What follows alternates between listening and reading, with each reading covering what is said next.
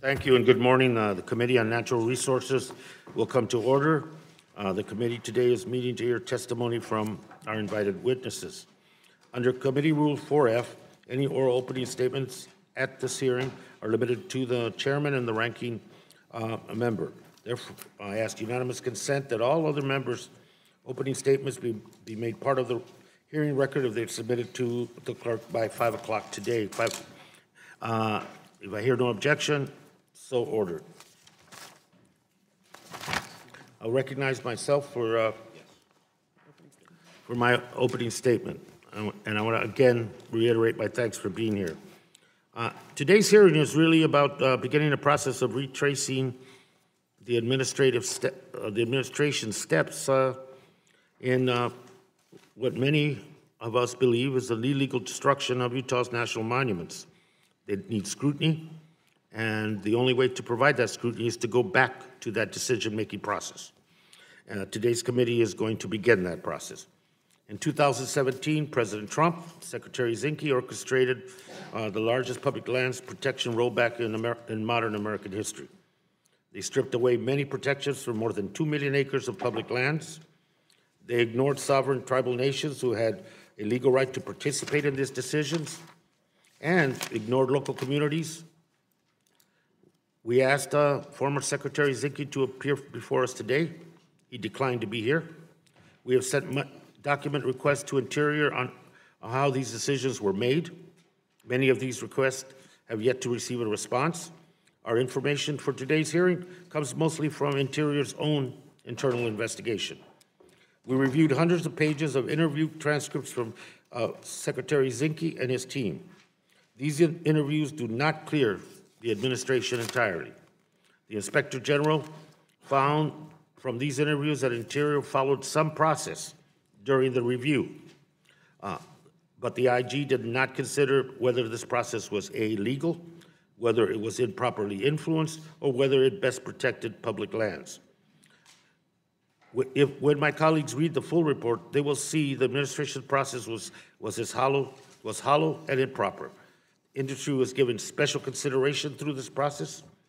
Political actors and special interests decided how our public lands were to be managed, and the voice of the American people was ignored. Politics came before resource management, and politics came before people's voices on this issue. I know that the ranking member has indicated that he would like to invite for these discussions 3 former presidents to come and talk to us about their monument process and why there's a perception that what they did was illegal at that point. I would welcome that opportunity, but on one very, very important condition: that the current president, Donald Trump, be part of the people invited. That we have 3 former presidents and 1 current president, because the crux of this decision is what the Trump administration did in rolling back the monuments and what led to that decision. And no person is in a better position to respond to this committee's inquiries than the current president of the United States on those issues. Our tribal partners, the members of the Bears Ears Intertribal Coalition, will come before this committee and tell us whether the administration listened to their voices. The concept of protecting Bears Ears originated with tribes. The original boundaries were designated largely to protect tribal cultural resources. We will hear from business people, council members, and people from Utah whose lives will continue to be impacted by the decision. We will hear from a scientist who can explain the crucial periods in Earth's and our nation's history that will no longer be protected. The administration ignored them all. They chose to listen to extractive industries and their political allies. The choice has consequences.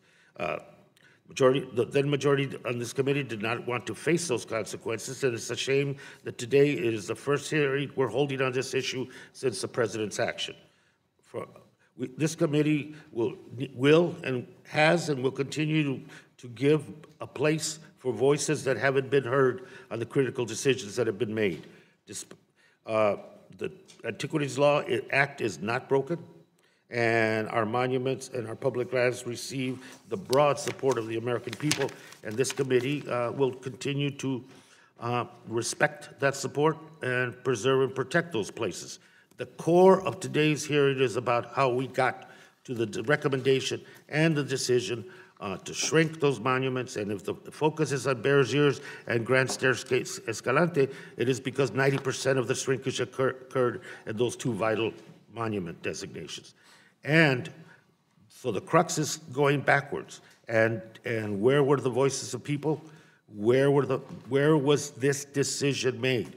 Because a question that this administration needs to answer: did the process lead to a conclusion, or was the conclusion made and then we contrived the process?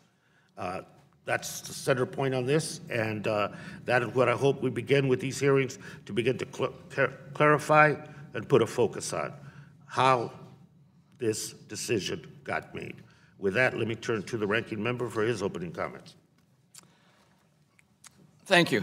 So, Mr. Grijalva, after spending the month of February spinning our wheels with everything from opioid addiction to concussions in the NFL, I have to congratulate you, because the last two hearings we've had in the full committee have actually been within our jurisdiction.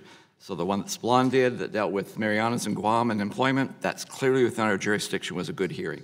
This is also clearly within our jurisdiction, and it is a worthy topic to discuss, even if, Ms. Grijalva, the Democrats have put blinders on to try and narrow the focus, which will allow us to have a lot of conversation but not ascertain a solution to the problem.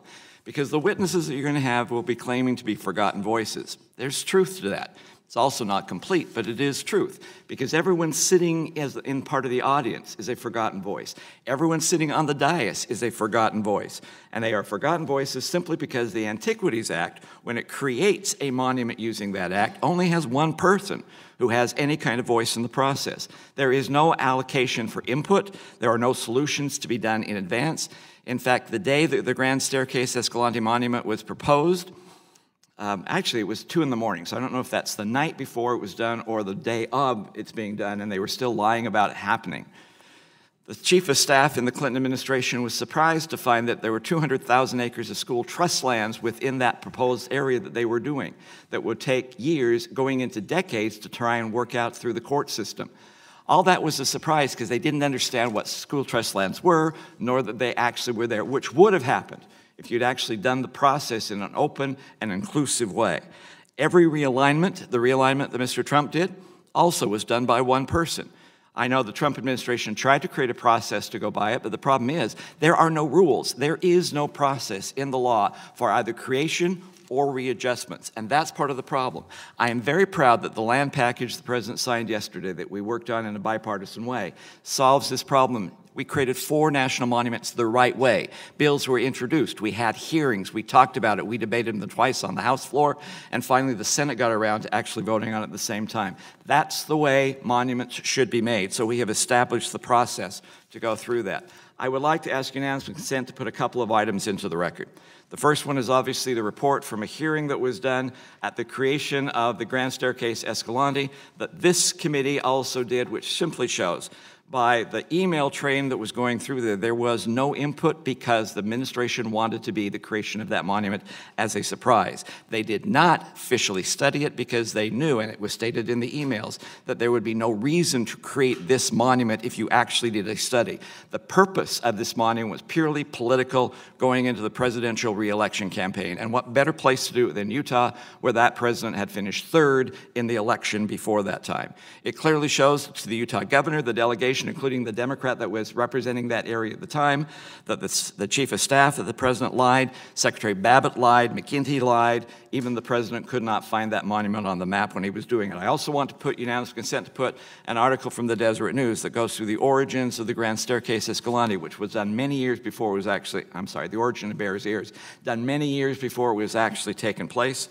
Finalized in the San Francisco boardroom where they debated on whether to have a Native American name or whether it would not be able to be sold unless you had something that was cute. We have had since that time a great deal of spin on the history as groups try and increase their self-importance by saying they were involved in that process. If someone says in this process that the protection under the readjustment of President Trump lowers the protection level, that is a lie. If, as we put up on the board eventually, the number of laws that still were there before creation of monuments and will be there after readjustment, and they say that's merely a red herring and doesn't work, that is also a lie. If we say, as Patagonia did, that the president stole land, that's clearly a lie.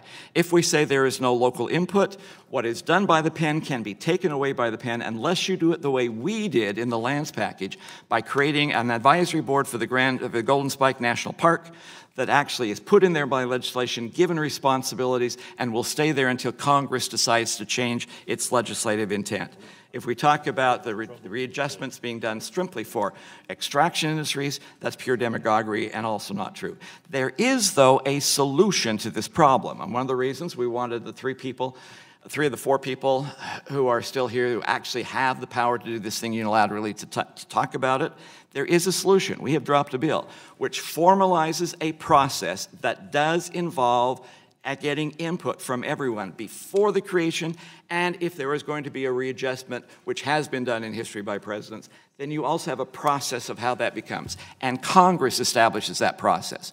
This hearing is good because we should be talking about how the process of creating monuments ought to be done, controlled by the legislature, and how the process of readjustments ought to be done, controlled by the legislature.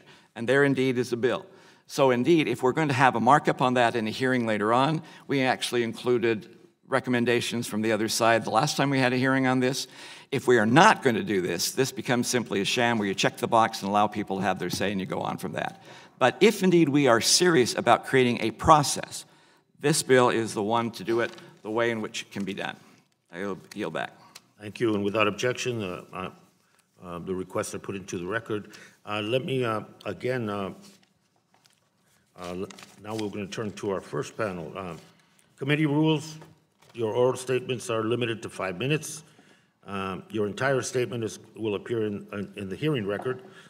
And then we have evolved to this very complicated system in front of you. When the light goes green, you can start. When it goes yellow, it means caution. You have a minute left. And when it turns red, you finish your last sentence, and we move on to the next panelist. With the subject today and the number of witnesses that we have on both panels, the more time that the members will have to question and discuss with the panelists, the better off we're all going to be. So with that, let me turn to our first panel, the Utah State Director for the Bureau of Land Management for the Department of Interior, a career professional in the department, and thank you for your service, Mr. Ed Roberson. Good morning, Chairman Grijalva, Ranking Member Bishop, and members of the committee. I'm Ed Roberson, the BLM's Utah State Director. Thank you for the opportunity to come today to discuss BLM's implementation of Presidential Proclamations 9681 and 9682, which modified the boundaries of Bears Ears and Grand Staircase National Monument. The Department of Interior is committed to expanding access to public lands, to restoring traditional use opportunities, and increasing hunting, fishing, and recreational opportunities nationwide. On April 26, 2017, President Trump signed Executive Order 13792, which tasked the Secretary of Interior with conducting a review of certain national monuments designated or expanded under the Antiquities Act of 1906. In accordance with the executive order, then Secretary Zinke, submitted 2 reports to President Trump for his consideration. The first was an interim report specifically addressing Bears Ears National Monument. The second was a final report which provided an assessment of 27 existing monuments. In addition to recommendations related to these monuments, the final report recommended creation of 3 new monuments and that the President specifically seek legislation for official tribal co-management authority on certain monuments.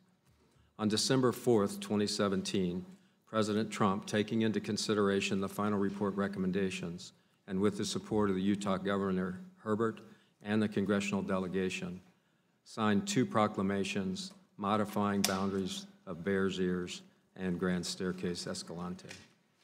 In accordance with the presidential proclamations, the BLM is preparing new land use plans for Bears Ears and Grand Staircase-Escalante.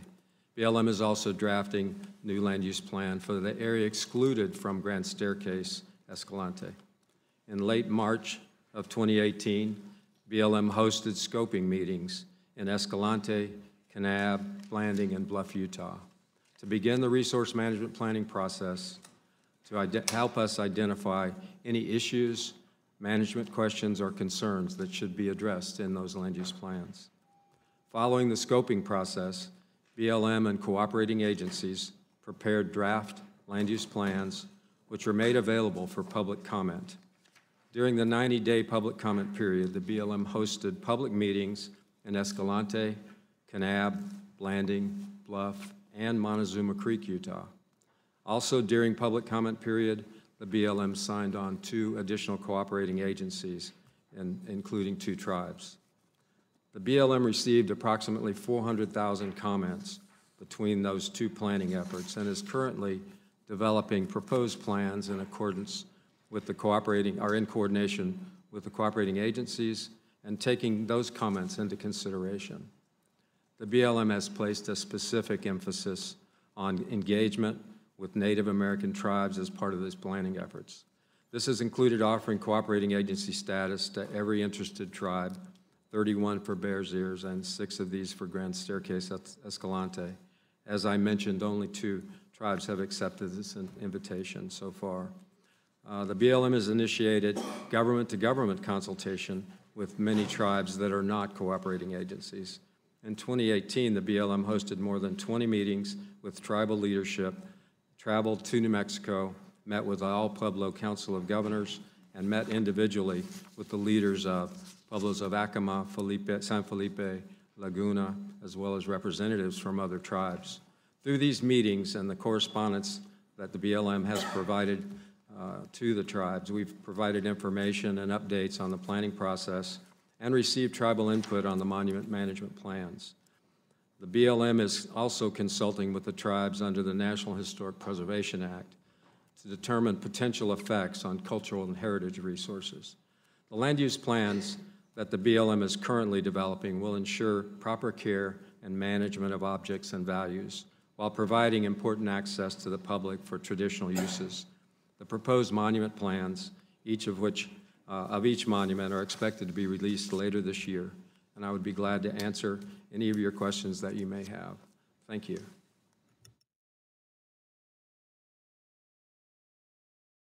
Thank you very much. Let me now turn to the Honorable Vice Chairman of the Ute Indian Tribe. Mr. Vice Chairman, time is yours. Good morning, Chairman. Members of the committee, thank you for the opportunity to testify on President Trump's unlawful attempt to reduce and revoke the Bears Ears National Monument. My name is Tony Small. I serve as the Vice Chairman of the Ute Indian Tribe Business Committee. The Ute Indian Tribe is a federally recognized tribe. Our 4.5 million acre Uinta and Ore reservation is in northeastern Utah. Our ancestral cultural resources and sacred sites extend into the central and southern Utah and western Colorado. We became a member of the Bears Ears Intertribal Coalition to help protect these lands and resources through the establishment of the Bears Ears National Monument. The Bears Ears Intertribal Coalition is a historic gathering of the Ute Indian Tribe, the Hopi Tribe, the Pueblo of Zuni, the Ute Mountain Ute Tribe, and the Navajo Nation. I am pleased to be here with leaders and representatives of the other tribes. Our mission is to protect the significant and priceless resources making up the Bears Ears National Monument. During the testimony of the coalition tribes, we will be showing pictures of some of the sacred and cultural resources that were excluded from the monument by Trump's unlawful action. Many of these resources are also important to archaeologists. There is no question that these resources qualify for protection under the Antiquities Act. Congressional oversight of Trump's unlawful action is long overdue. He did more than violate the Antiquities Act. Trump's monument review process also violated the United States treaty and trust relationship with Indian tribes. This is no small matter. The United States was founded on treaties and agreements with our strong and resilient tribes. This was the beginning of our government-to-government relationship with you. Without these agreements, you would not be here, or maybe the United States would be a lot smaller than it is today. To ensure these treaties and agreements are upheld, the United States enacted laws, executive orders, and policies that require full consultation with us during all federal actions affecting tribal resources, including the Bears Ears National Monument. This never happened. Trump and former Secretary Zinke's monument review process violated all of these. Interior's own tribal consultation policy states that consultation is a deliberative process that creates effective collaboration, informed federal decision-making, and the consultation is built upon government-to-government exchange of information and promotes enhanced communication that emphasizes trust, respect, and shared responsibility. None of this occurred. Federal records and emails show that Zinke was closely coordinating with industry, political, and non-Indian stakeholders in his reduction of Bears Ears National Monument. While he turned his back on our concerns, this is the Secretary of Interior who said sovereignty should mean something when addressing the Senate Committee on Indian Affairs. Sovereignty does mean something. So does our timeless connection to the lands and resources of the Bears Ears National Monument. President Obama recognized this when he established the monument. He included us in the management of the monument. He recognized the best way to protect and honor these lands and resources was through tribal management techniques and expertise.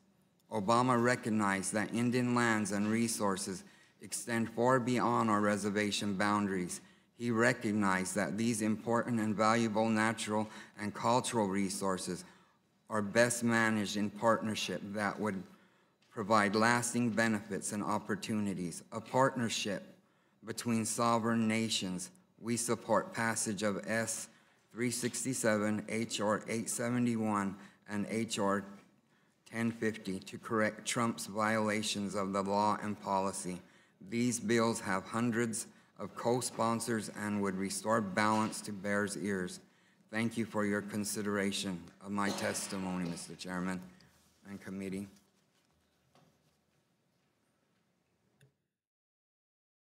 Thank you very much for your testimony. Let me now invite the Lieutenant Governor of the Pueblo of Zuni, the Honorable Carlton Bonacaki. Did I get it? Sorry. Thank you. Chairman Grijalva, Ranking Member Bishop, and respected members of the committee. I am Carlton Bonacaki, the Lieutenant Governor of the Zuni Tribe and the co-chair of the Bears Ears Intertribal Coalition. On behalf of the people of the Zuni Tribe, I want to thank you for holding this oversight hearing on the Department of the Interior's review of certain national monuments, in particular this administration's unlawful presidential proclamation purporting to shrink the Bears Ears National Monument by some 85% and split it into two pieces. The Zuni Tribe has almost 13,000 members, the vast majority of which live on tribal lands in far western New Mexico. Our reservation contains 600,000 acres. However, our Aboriginal lands, as well as those of our 18 sister pueblos in New Mexico and the 5 tribes that compose our coalition, include the lands that comprise the Bears Ears National Monument. The Bears Ears region is an integral part of our history, traditions, and culture. It was part of our former homelands along the route of our slow migration through the Southwest that ultimately ended in Zuni, New Mexico. Though we no longer live in the Bears Ears area, certain places within its remarkable landscape are referred to in our oral histories and in our traditional ceremonies, and we periodically make pilgrimages to sites there to honor our ancestors. Zuni has been actively involved in the Bears Ears Intertribal Coalition since its inception. It is a unique coalition, one that has remained focused on our mutual interest in ensuring that the remarkable cultural and natural resources found on the ancestral tribal lands that comprise Bears Ears are protected and preserved. It was therefore entirely appropriate for the 2016 presidential proclamation creating the Bears Ears National Monument, commonly referred to as the Obama Proclamation, to have established the Bears Ears Commission with representation from each of the 5 tribes in order to provide guidance and recommendations on development and implementation of management plans and on management of the monument. In contrast to the Obama proclamation of respect for the tribe's historical connections to Bears Ears, the current administration, through the Department of Interior, conducted a national monument review that largely ignored tribal interests and concerns. It appears that this so-called review was conducted with a predetermined objective of justifying executive action which we are now challenging in federal court, to greatly reduce the area protected by Bears Ears National Monument so that excluded lands can be available for mineral exploration and development. President Trump's executive action would also substantially reduce the role of tribes in ensuring the protection of the monument's invaluable cultural sites and resources. Though once inhabited and used exclusively by tribes in the Southwest, Zuni recognizes that Bears Ears lands are now federal lands owned by all Americans, and we want its stunning landscape and the special places preserved so that all of us, Americans, including future generations, can enjoy it and learn about its unique past.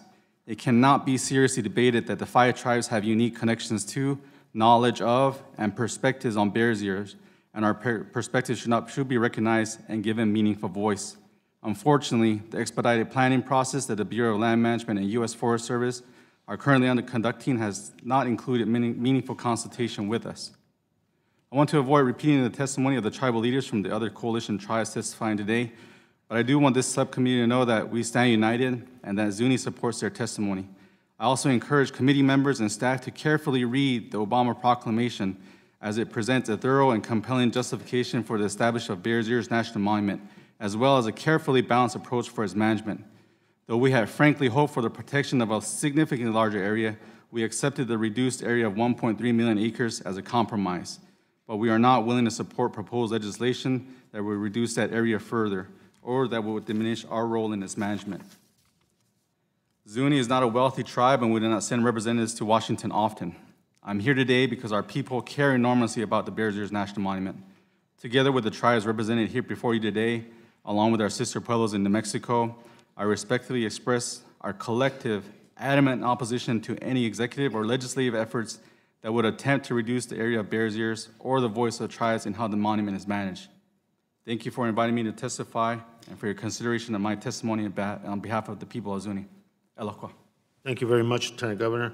And let me introduce the Vice Chairman of the Hopi Tribe for his comments. Mr. Vice Chairman. Good morning. Chairman Grijalva, Ranking Member Bishop, and members of the committee. Thank you for the opportunity to testify today about the importance of the Bears Ears National Monument. I am Clark Tanakongva, a member of the Rabbit Tobacco Clan, a United States Army veteran who proudly served in Grenada. I have the privilege of serving as Vice Chairman of the Hopi Tribe, and I am the tribe's commissioner for the Bears Ears Commission. The Hopi Tribe is a sovereign nation that today is located in northern Arizona. The Hopi Reservation occupies part of Coconino and Navajo counties, encompasses more than 1.5 million acres, and is made up of 12 villages on 3 mesas. Our ancestral lands, cultural resources, and sacred sites extend into central and southern Utah and western Colorado. To Hopi people, the Bears Ears National Monument, or Honmoju in our own Hopi language, is spiritually occupied landscape. For example, the 2 spars near Bluff are Pekanghoyat, warrior twins.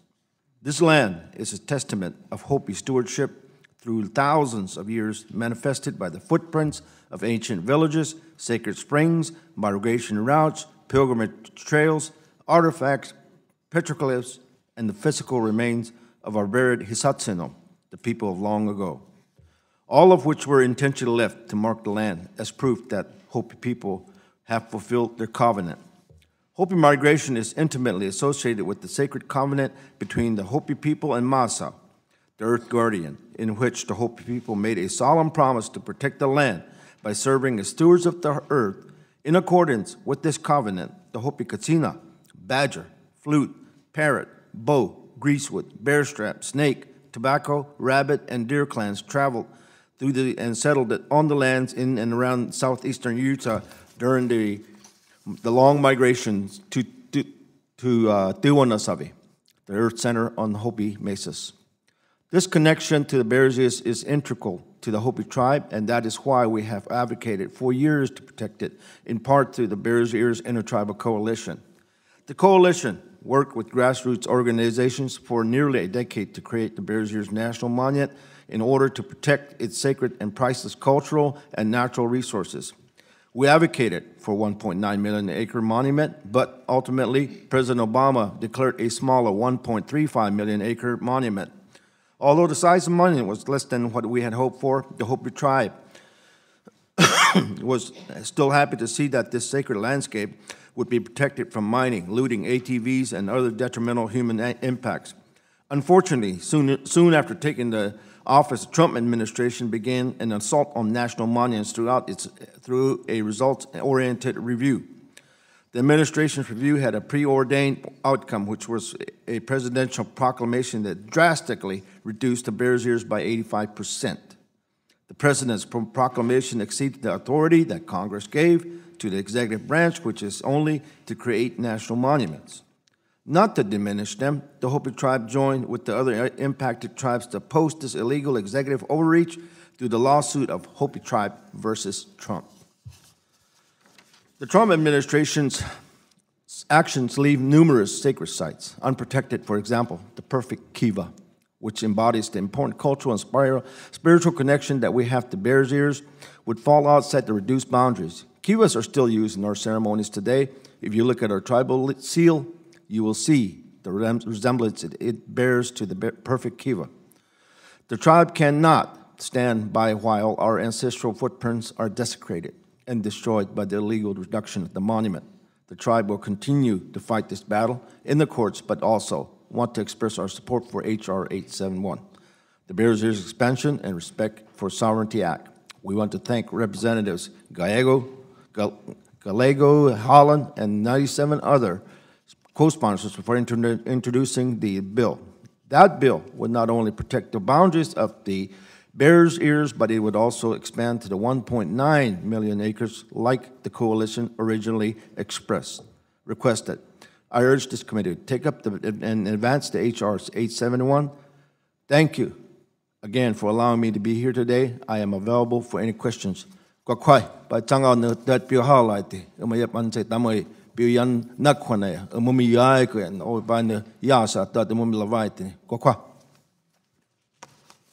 you very much, Mr. Vice Chairman. Let me now turn to Ms. Kathleen Clark, Director, Public Lands Coordinating Office, State of Utah, testifying in behalf of the Governor of Utah, Governor Herbert. Ms. Clark. Chairman Grijalva, Ranking Member Bishop, and members of the committee, I appreciate the opportunity to participate in this hearing. Governor Herbert has asked me, as the director of his Public Land Policy Coordinating Office and his senior advisor on public lands, to read his statement. He was unable to attend, but wanted to convey his thoughts on this topic. When I spoke to this committee a year ago about the revised boundaries of the Bears Ear National Monument, I emphasized a point that I want to reiterate now. I believe we all have the same goal, to protect these treasured landscapes, traditional uses, and precious archaeological resources. I'm concerned that we sometimes talk past each other and miss the reality that we all want the same thing. If protection is our shared goal, then use of the Antiquities Act was always the wrong way to reach that goal. First, the Antiquities Act allows a president to create a monument with no input from local residents, no input from those who are most impacted by land management decisions. Second, the creation of a national monument does not itself add to protections already existing in law, and in some cases may diminish their effectiveness. Third, and perhaps most importantly, declaring a monument doesn't provide any funding or staffing resources to actually enhance those protections.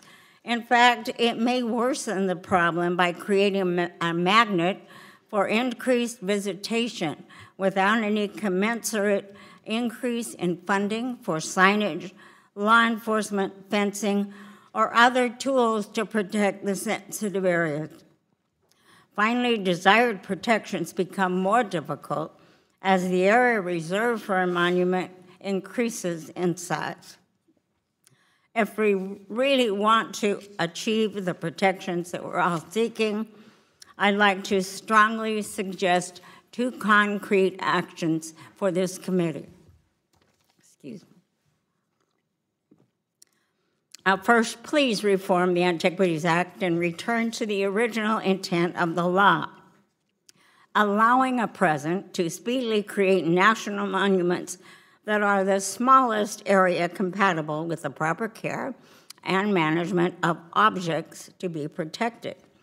While we may disagree about the right size of these monuments, the lesson here is that the Antiquities Act is being misused. It is simply the wrong way to protect enormous expanses of land without adversely affecting those whose lives depend on that land. If you accept my challenge, Representative Bishop's National Monument Creation and Protection Act is an excellent starting point, requiring congressional approval for designations larger than a given acreage. If you want to play with the acreage threshold, that's fine, but I would think we could all agree that monuments of 1.35 million or 1.9 million acres is far larger than what was envisioned when the Antiquities Act was passed. Second, whether or not you reform the Antiquities Act, let's do our best to create protections legislatively rather than through decree. The congressional process, as we experience today, inherently brings voices to the table.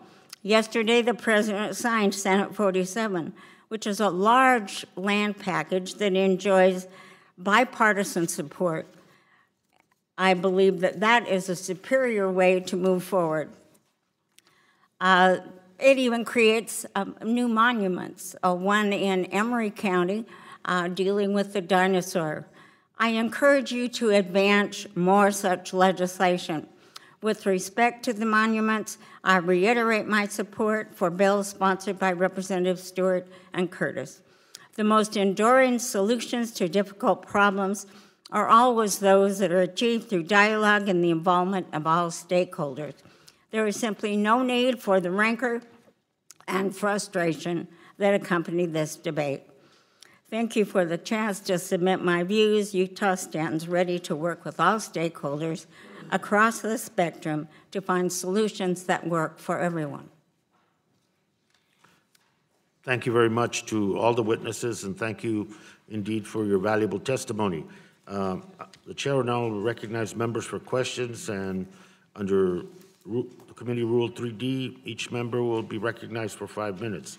Let me begin by recognizing the vice chair of the full committee, the gentlelady from New Mexico, Ms. Holland, for her 5 minutes. Ms. Holland?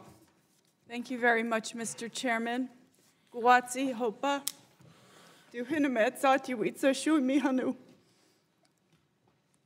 I'm very grateful that you're here today. Thank you. It's easy to get emotional about our natural resources and about traditional tribal land when you know that your ancestors have been there for generations and that it's only because of them that you sit here today. It's because they were able to work hard, to work through drought and famine, and that their intelligence and hard work and their vision for the future of leaving a legacy for their children and grandchildren and great-grandchildren and so forth, that's the reason you're here. And I realize that that's a charge that you take on, that you have a responsibility to leave a just world and an environment to your grandchildren. So I appreciate you all coming so far today to offer us your insights on what Bears Ears means to you and what our national monuments mean to you, because there's tribes all over this country And perhaps they don't have a connection to Bears Ears, but there are many other national monuments that, that essentially hold the history of their people as well. So I thank you for being here. And Vice Chairman Small, thank you for reminding us that without Indian tribes, none of us would be sitting here today. There would be no United States of America. And in fact, we are sitting on Indian land right now. Mr. Chairman, long before it was the state of Utah and home to the ranking member or Representative Curtis or Ms. Clark, the land was home to Native people.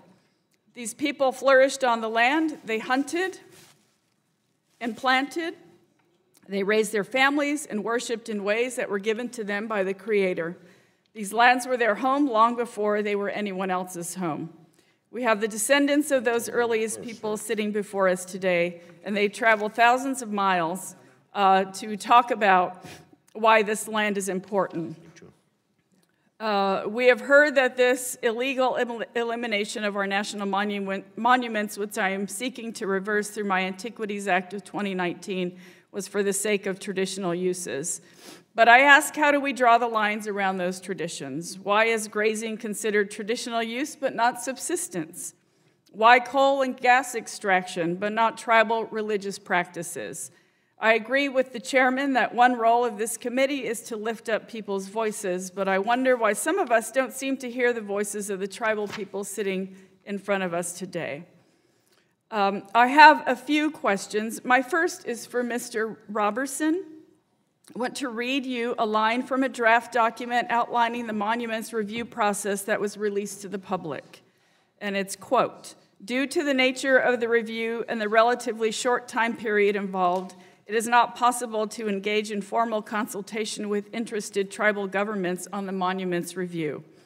I ask you, how can the DOI claim that tribes were a partner in this process or that they were even consulted when they were not engaged in the formal consultation?" Thank you, Congresswoman, for the question. I was a part of the original rollout of the study that the President had the Secretary Zinke start. And as part of that process, he came to Utah first. And one of the first things we did was to reach out to the 5 tribes that were identified in the proclamation and ask them if they would come to Salt Lake and meet with the Secretary. They did, and we had a good meeting there, followed on with a tour of Utah, the 2 monuments, and him meeting with others of the Native American community and others, stakeholders and residents of Utah as he moved through the state. The national process, he set up a process for a public comment period, for meetings, listening sessions for tribes nationally, and other opportunities that included the Deputy Secretary or Acting Deputy Secretary meeting for the tribes in the coalition in late May, I believe it was, and to talk about and to listen to what their issues were. I don't know beyond that because I was not involved in that as part of my review, our support of the review, what was done, but I thought that was a good start, and I know the Secretary listened. And if there's an opportunity, we'll have a second round for additional questions. Let me ask the gentlelady from American Samoa for her questions, comments. Talofa lava. Thank you, Chairman Grijalva and Ranking Member Bishop, for holding this hearing today. The topic of today's hearing is a bipartisan issue I've been strongly advocating for since I was first elected to Congress. On January 6, 2009, President Bush established the Rose Atoll Marine National Monument and the Pacific Remote Islands Marine National Monument with Proclamation 8337 and Proclamation 8336. On September 29th, 2014, President Obama expanded the PRIMNIM, or Pacific Remote Islands Marine National Monument, with Proclamation 9173. The American Samoan government and its people were barely consulted before these monuments were established or expanded. And as a result, our local fishermen were barred from accessing the waters that Samoans have been visiting for over a millennium. The monuments serve a good purpose, and I fully support that effort, but not without local input and not at the expense of access to our people who have utilized these areas for centuries, long before any relationship with the United States. Many island economies are often heavily reliant on a single industry, and in our case, it's the fishing industry. Our tuna cannery is the dominant economic force in our community. American Samoa's economy depends on access to our own EEZ. The establishment or expansion of the monuments and the restriction of all local fishing has had a major negative impact on American Samoa. We have lost 2 out of 3 of our canneries in the last decade alone. Our fishermen are the most responsible and regulated in the world. As it stands currently, these fish swim through the monuments and are then caught by nations with little to no environmental regulations. That is not helping sustainability for the future stock. Using the Antiquities Act to close U.S. waters to domestic fisheries is a clear example of federal overreach and regulatory duplication and obstructs well-managed, sustainable U.S. fishing industries in favor of their foreign counterparts, especially when the Pacific Remote Islands Marine National Monument was arbitrarily expanded to over 6 times its size. It is now 500,000 square miles, or an area of 3 Californias that now is off limits to U.S. domestic fishing.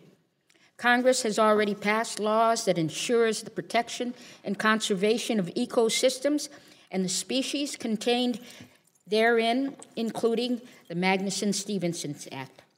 The Department of Interior has asked the President to restore regulated fishing in the monuments because of the protections already put in place by the Magnuson-Stevens Act, protections that the Antiquities Act does not have.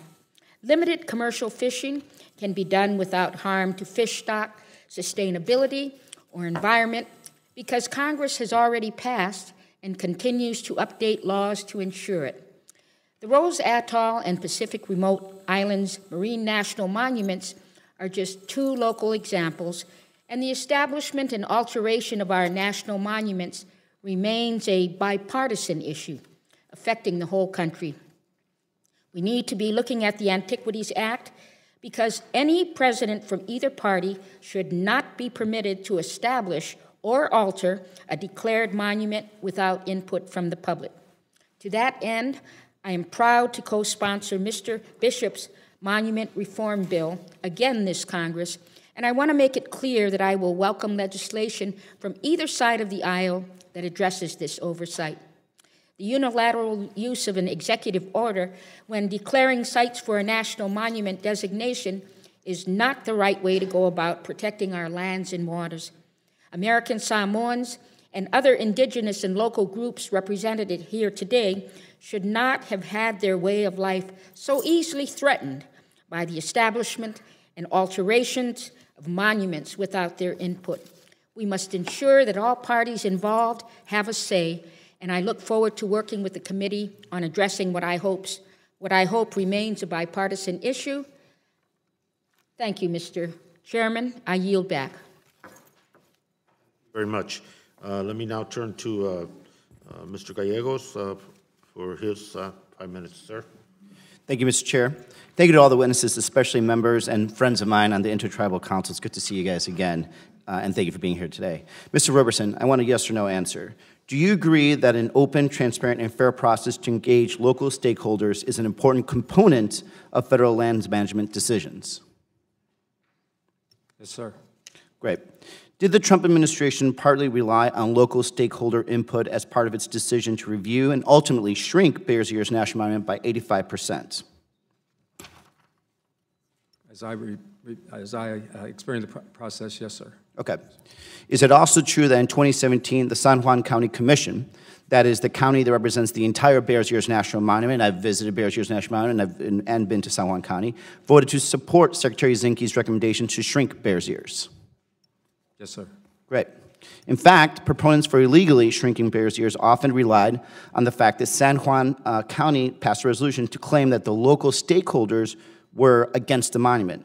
But in 2016, many of you may not know, a federal judge ordered that the county for it to redraw its county commission lines after determining that that county gerrymandered its districts in order to disenfranchise the Native population.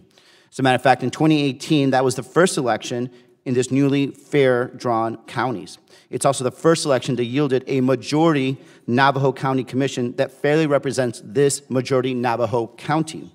Recently, the new fairly elected San Juan County Commission has passed a resolution supporting my bill, the Bears Ears Expansion and Respect for Sovereignty Act, which would not only preserve the original designation, but expand the monument to 1.9 million acres in accordance with the original tribal request to preserve as many sacred objects and sites as possible.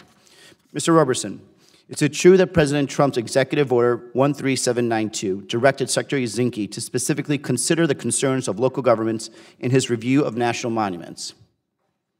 Yes, sir. Well then, let me ask a secondary question then. Given the administration's commitment to local concerns and pursuant to that presidential executive order, will you then recommend that the administration not only reverse its decision to shrink Bears Ears, but also initiate a new review in order to expand the national monument consistent with the local opinion that we have just seen in the San Juan County's resolution? I can't answer for the department on a position on that, on your legislation or on San Juan Commission's passing of that statement. So, I apologize. Mr. Robertson, you could see how frustrating this would actually be for our Native American populations, because they basically were stripped of their land because of local control. But from the 2016 ruling, we know local control was actually a disenfranchisement by gerrymandering. So now that they've actually have fair districts, and the districts actually the county actually is a fair representation of the opinion of the local county commissioners, they want to actually preserve Bears Ears and not just expand it. So, what we're seeing right now is essentially the old saying, what's good for the goose is good for the gander, except somehow that doesn't apply when it comes to our Native American communities. In general, I think what I want to point out to, that the American people know, we all know now, that this was one big bogus move. That there was never listening, there was never an attempt to truly listen to our Native American populations or local stakeholders.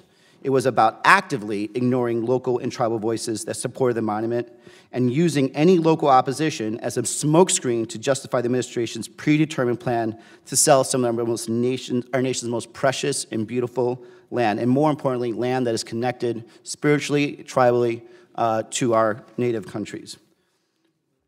It's a shame. Now, as chairman of the Subcommittee for Indigenous People, I'm committed to making sure tribal voices are heard and listened to. That's why I'm including a provision to ensure that a continued role, true continued role for tribal co-management of the monument is going to be in my Bears Ears protection bill. Moving on, Lieutenant Governor, can you explain briefly why it's so important that we include tribal input in the management of national monuments like Bears Ears?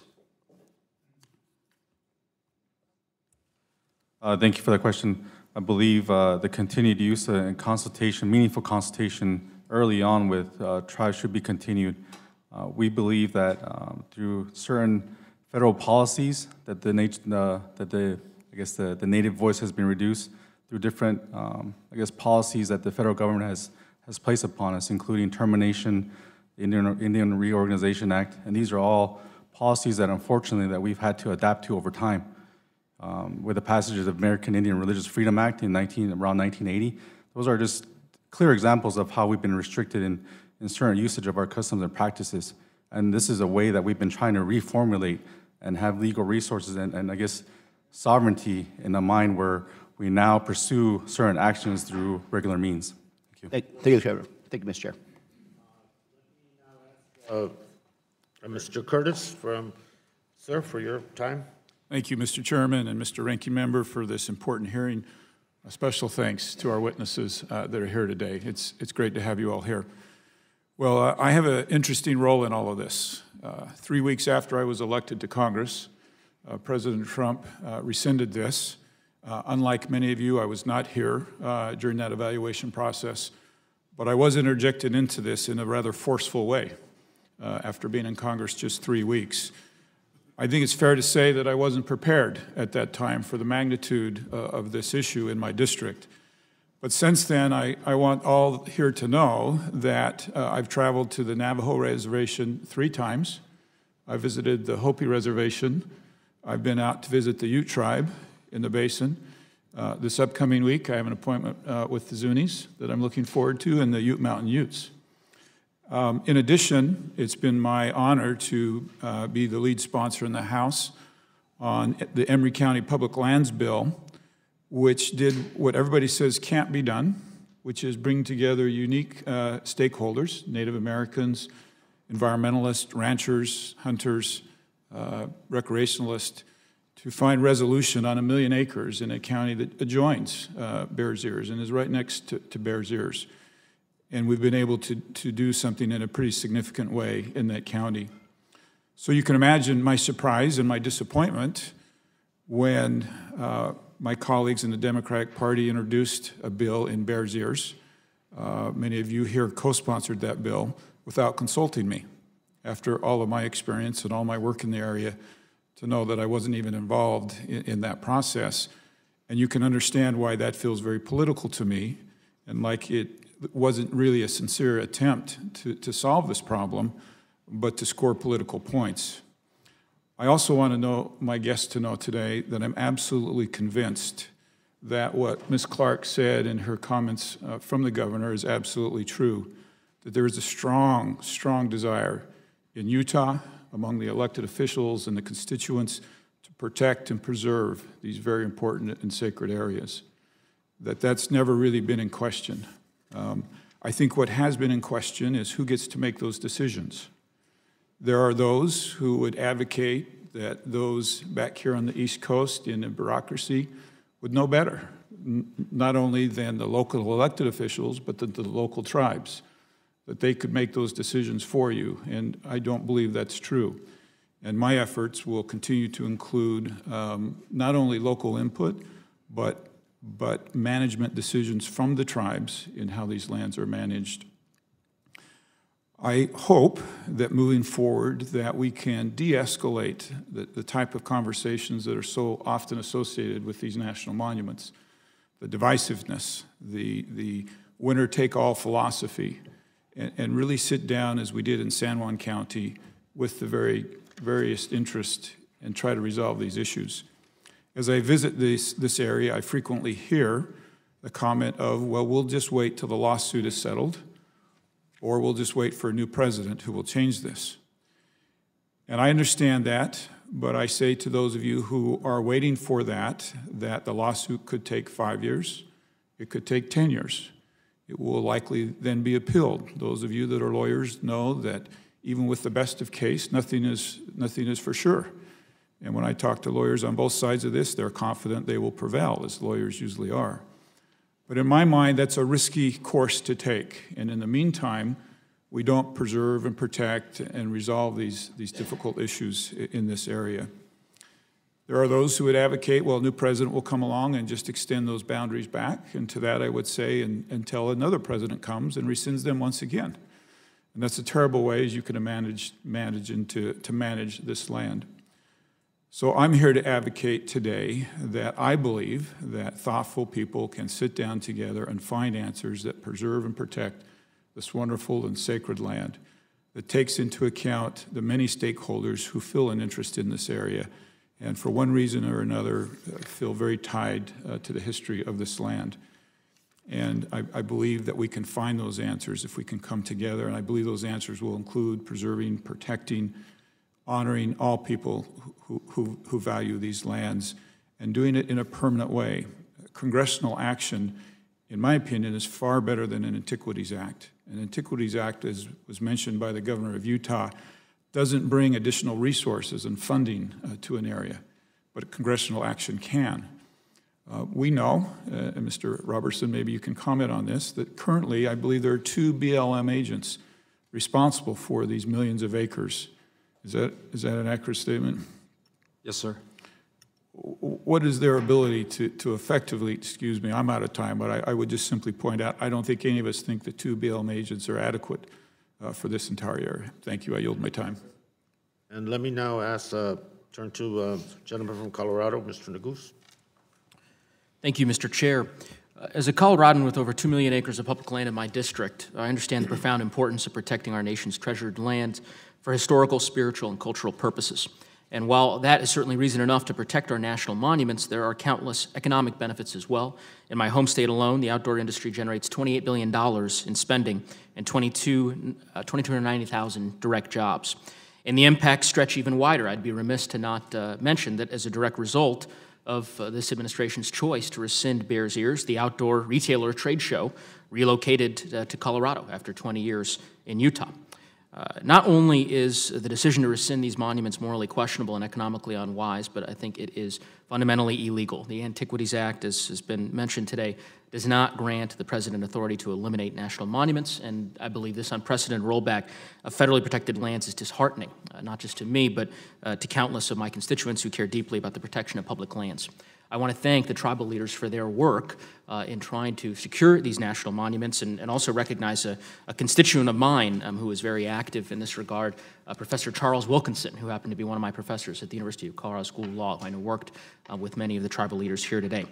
I want to ask you a question, Ms. Clark, with respect to the written testimony that you offered and that you read on behalf of the governor of Utah. My understanding, I'll quote from the written testimony, is the governor's words and yours, that, quote, we should all be able to agree that 1.35 or 1.9 million acres is far larger than what the Antiquities Act envisioned. That's from the testimony that you offered today on behalf of the governor. Are you aware of Death Valley National Park, which was originally designated as a national monument?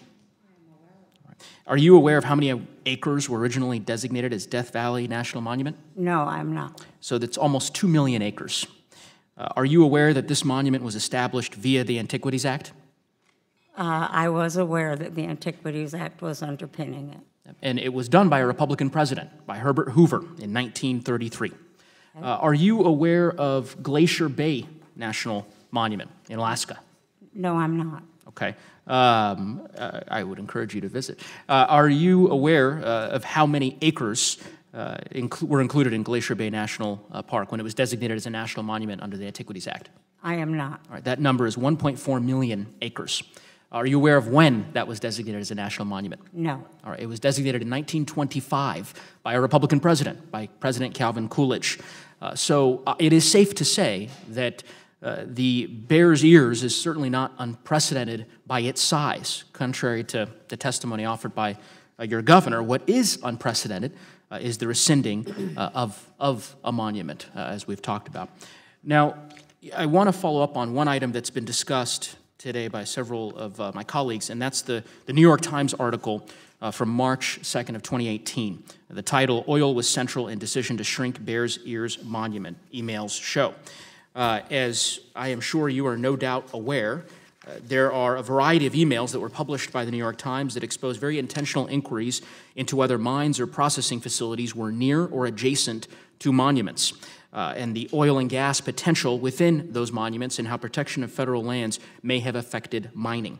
Can you describe any consultation between your office, between representatives of the Utah state government and the oil and gas or mining industries, specifically as it relates to discussing revoking or adjusting the Bears Ears National Monument? I am not aware of any discussions between those parties. Some may have spoken, but I'm not aware. I'm not aware of a great deal of interest on the part of the oil, gas, mining industry in that area. Can you describe the consultation between the representatives of Utah state government and the 5 tribes in support of the Bears Ears National Monument? Governor Herbert and his administration were very supportive of the Public Lands Initiative that was chaired by Congressman Bishop and Chaffetz. And during the course of that effort, which spanned 4 or 5 years, there was a great deal of consultation about the very area in question. And as I understand your testimony, I believe you said something to the effect of that there wasn't much interest from oil and gas companies with respect to Bears Ears National Monument. And so I guess the question would go to the director of, the state director for Utah of the BLM. Sir, as I understand it, there was an unprecedented lease sale earlier last year with respect to lands that are adjacent to Bears Ears. Is that correct? Yes, sir. Yeah. And that was unprecedented in terms of the size and scale of those leases, correct? It was large compared to those we've had over the past several years. Yeah. Yes, sir. Thank you. I see my time's expired. Thank you, Mr. Chair.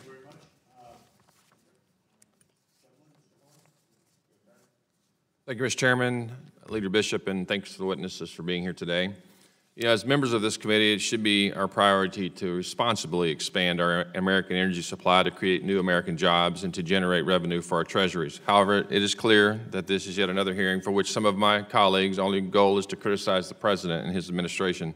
This hearing, like the others, has proven to be nothing more than a platform for these attacks. Truthfully, my colleagues on the other side of this aisle have neglected the fact that previous administrations have abused their executive authority under the Antiquities Act and that the Trump administration sought to fix this problem with these redrawings. Both the Clinton and Obama administrations utilized their authority to block off massive amounts of land without public review, simply to ease their activist base. These actions were done without any desire to protect legitimate antiquities, and they needed to be corrected by the Trump administration. However, my Democratic colleagues are irate that the corrective action was taken. Mrs. Clark, you have extensive involvement in Utah public land issues throughout your career. As a part of this, you have seen the Obama and Trump administrations carry out their plans regarding the Bears Ears National Monument. Because of your wealth of knowledge, I'd like to ask you about the process surrounding these administrative activities. As you know, the Obama administration claimed their actions regarding Bears Ears was born out of a locally driven concern for the protection of antiquities. Based on your knowledge of this process, would you agree with the Obama administration that there was significant local consultation throughout this process? I think the answer is driven by what you call local. There was consultation with tribal members who live within Utah and within that area. I'm not aware of significant consultation with groups that were external to that area. So it was clear that they were done with little regard to local interests, as you just described. So even though they were characterized as having significant local consultation. Ms. Clark, for a good comparison, I'd like to ask you about the Trump administration's rescission of this Obama-era proclamation. Do you believe that the Trump administration utilized local input in carrying out these actions? There was a great deal of consultation with the residents and those who reside within the state and within the area designated. Thank you again, and I agree with everything that I've read. I agree with what you've said as well. As you noted, the Trump administration action included significant outrage to local communities, thereby giving a voice to who had been neglected by the Obama administration. And unfortunately, my colleagues do not see a problem with the ways in which the Obama administration designated this monument. And from their statements, it is clear they do not care about the sort of transparency and have little faith in the opinions or concerns of the localities that are actually affected by these types of advancements. Instead, they would rather sit in Washington, as my colleague had mentioned, and push over protective paternalistic policies such as the Obama-era Bears Ear Monument designation. Meanwhile, the Trump administration followed all the necessary steps to rescind this overbearing and burdensome designation and was more transparent than was necessary, but the administration still gets attacked by Democrats in this committee. I highly disagree with these motives and fully support the Trump administration's thoughtful and transparent terminations to the Obama administration's abusive overreach. But I would say, like my colleague to my right from Utah, I believe that we should be able to remove the politics and do what's right to preserve the historic artifacts in question. And Mr. Chairman, I yield back. Mr. Chairman, may I yield the balance of my time to my colleague to the right here? Thank you, Mr. Chairman. I'd like to make two quick points. Local control has been discussed in this hearing, and I'd like to point out that while the commissioners have changed in San Juan County, and we should absolutely give great deference to their opinion, that when we speak of local control, we're not just talking about county commissioners, we're talking about mayors, we're talking about House representatives, Senate representatives in the state of Utah, and the governor. And all of those voices, I believe, need to be listened to. Mrs. Clark, you're in a difficult position here representing the governor, but may I point out the issue of mining has come up, and I'd like to point out that the governor has supported me in my efforts to put a mineral withdrawal in this area. This is not about mining in the area, and that mineral withdrawal, I think, is a very important part. We've got just a few seconds if you'd like to comment on that. I am aware that that is true. We would support the BLM withdrawing that, and I think it's a wise use of that land and that landscape. So the governor does support your bill. Thank you. Thank you. Mr. Chairman, I yield. Thank you. Mr. Levin, the time is yours, sir. Thank you, Chair Grijalva, for holding today's hearing. This discussion is incredibly important, and I believe we will establish today that certain stakeholders were given priority during the monument review and alteration process. I also believe that many changes were already predetermined, and decisions were made for the benefit of industry groups, not the American people. I'd like to explore these issues a bit further. Mr. Robertson, I found one media report last week particularly interesting. It involved Energy Fuels Resources. This is a uranium mining and milling firm, and their former lobbyist, I'm sure you've heard of him. His name is Andrew Wheeler. He was just named our EPA administrator. In his position, he's tasked with protecting the health of the American people and the health of our environment. Mr. Robertson, are you aware that per these investigative reports, certain industry interests were given the opportunity to lobby the Department of the Interior on the monuments review before the review publicly began? Sir, I'm totally unaware of that my position as State Director, I was not involved in any discussions with the department pre or post. So can you explain then why the department gave secret early access to these industry stakeholders when no official review had even started? Sir, I'm just not familiar with that. I'm sorry. I suggest you read the reports. You may be interested to hear that they found that Mr. Wheeler explicitly cited his ties to the Trump campaign in gaining special access to the Department of the Interior. So much for draining the swamp. Lieutenant Governor Bawakati, am I correct in saying that the Bears Ears Intertribal Coalition sent a meeting request to Secretary Zinke following his confirmation, but before the National Monuments Review began? Yes. And did the department respond to your request, and were you granted a meeting? We were granted a meeting with very short notice. How would you contrast the response you received with the unfettered access given to the uranium mining company represented by Mr. Wheeler? We were given no federal documents for review. Vice Chairman Small, the Bears Ears Commission created by President Obama's proclamation directed the Secretary to, and I quote, meaningfully engage the Commission, or should the Commission no longer exist, the tribal governments through some other entity composed of elected tribal government officers in the development of the management plan and to inform subsequent management of the monument, end quote. Vice Chairman Small, I'll ask again to be certain, did the former Secretary or his staff reach out to you before the start of the formal review process? No. Did the department reach out to you before the President's proclamation to eliminate 85% of Bears Ears? No. Would you agree that's a pretty glaring oversight, given, after all, how you'll be impacted? Yes, I do. It's the same thing that happened with 100,000 acres of our reservation. There was no, with Mr. Curtis's bill, there was no initial contact or anything made during the bill when it was being drawn up to the Indian tribe as well.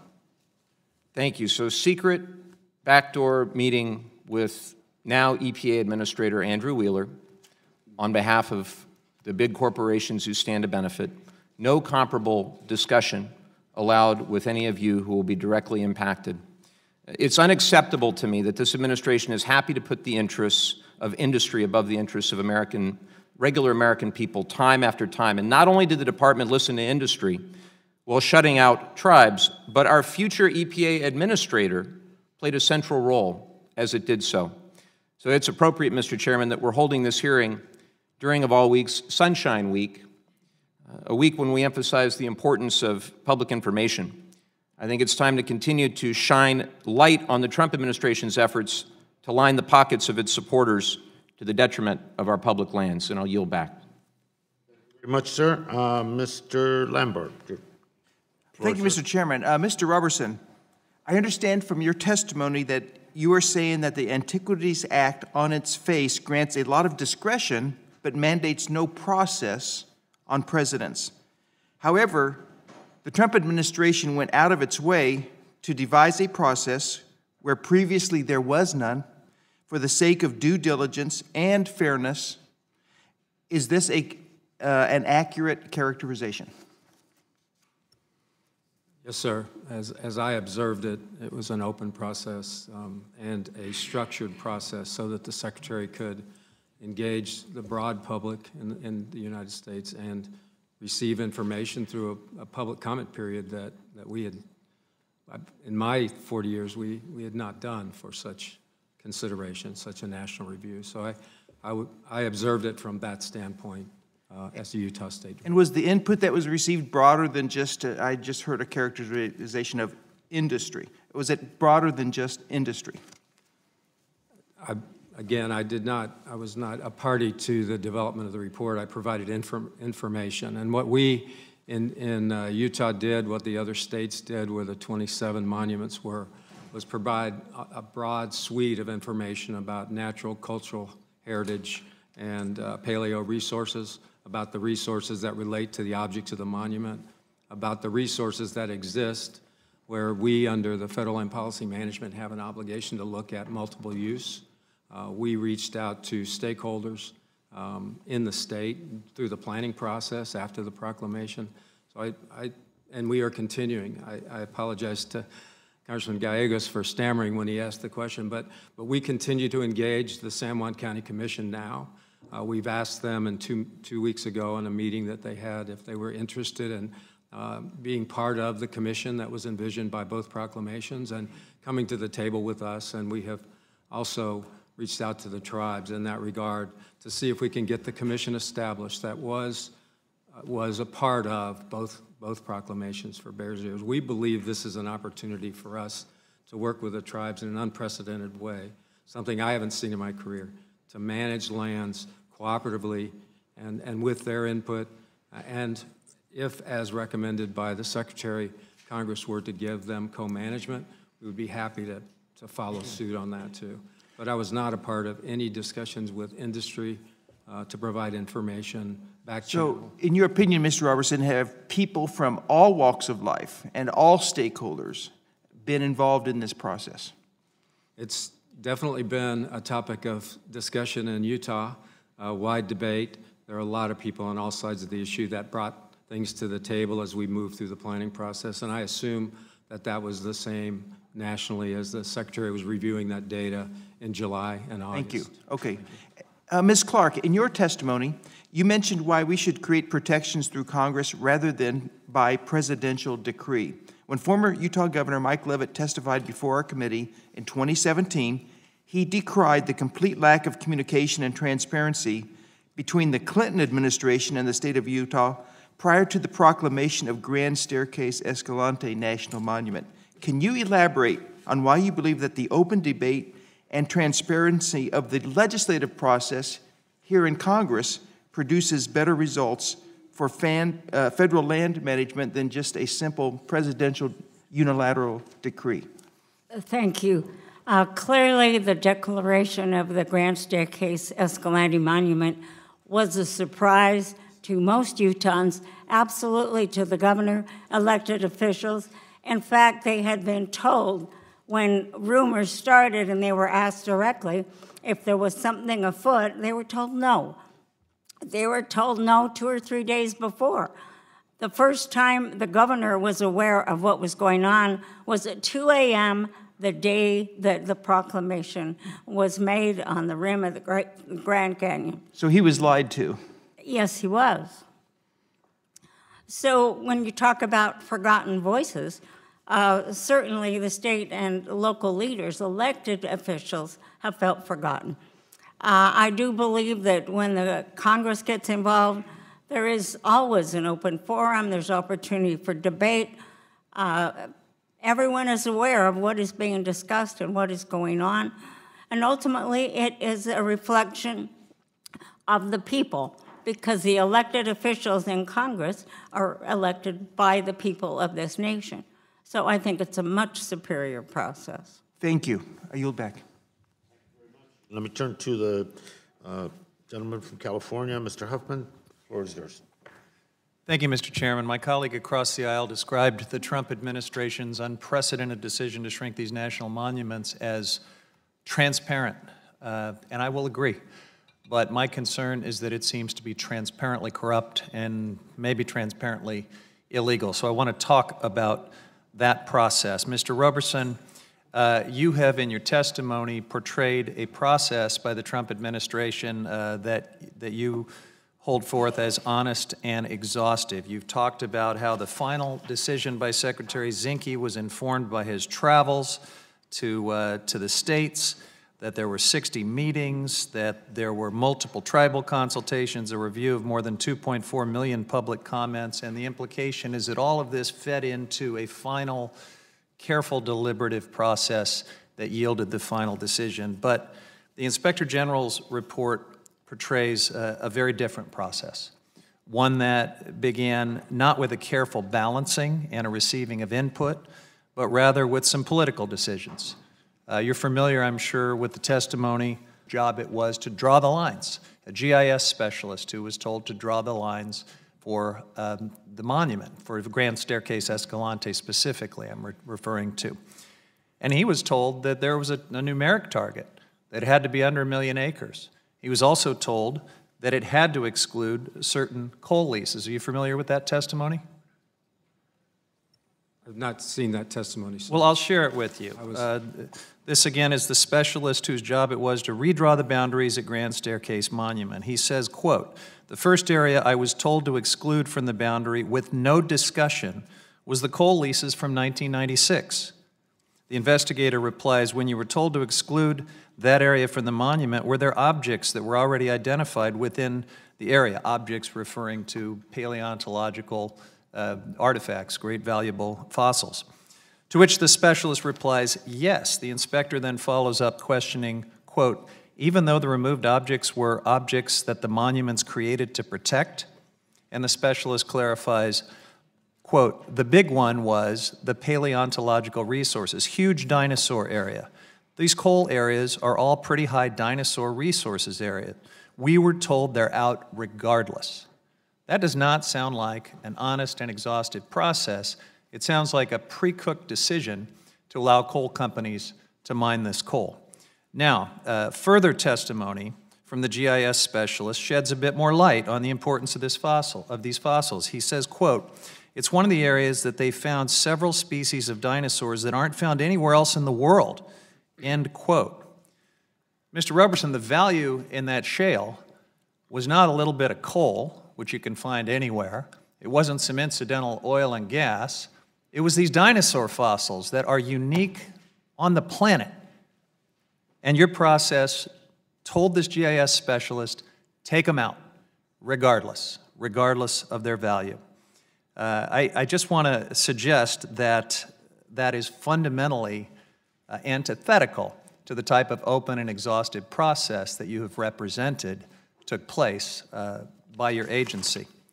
Now, let's talk about the original Obama administration process, because publicly available emails from your staff state that the Grand Staircase-Escalante's original management plan included, quote, "substantial outreach, public scoping, and comment periods," end quote, and that it had, quote, "many documents to demonstrate public engagement in land use planning processes," end quote. So contrary to what has been suggested, that there was no opportunity for local input, I think anybody who wanted to offer input to this process, given all of the public meetings and all of the input opportunities, must have been on a very extended sabbatical and chosen, perhaps, not to engage. Mr. Roberson, do you agree with BLM's assessment that the original plan, the Obama administration's plan for Grand Staircase-Escalante, included significant public outreach? The land use plan that was completed in 2000 was completed, I believe, under the Clinton administration. I was in New Mexico. You agree that it had significant public outreach? Pretty straightforward question. As you've described it. Your own documents state it. So you're not disagreeing with that? I think our statement was discussions Lieutenant prior Governor to proclamation. Bawakati, if I could turn to you in my remaining time, how could you compare and contrast the outreach of the original decision versus the outreach with the Trump administration's decision? The tribes proposed to President Obama a proposal that was clearly identified tribal interests, and that's how that was the monument process. And I think the due diligence was done by President Obama in order to establish this monument based on tribal information and tribal voices. All right, I yield back.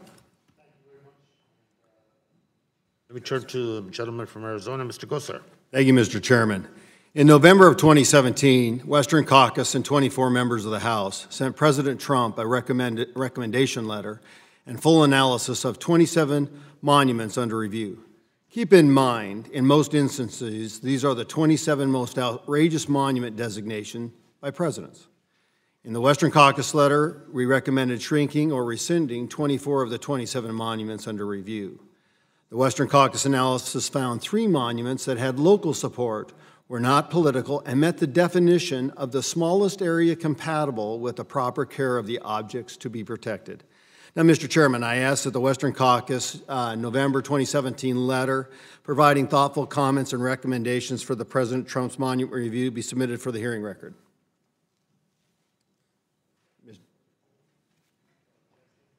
Thank you. Now, here are some notable quotes and facts from the Western Caucus letter.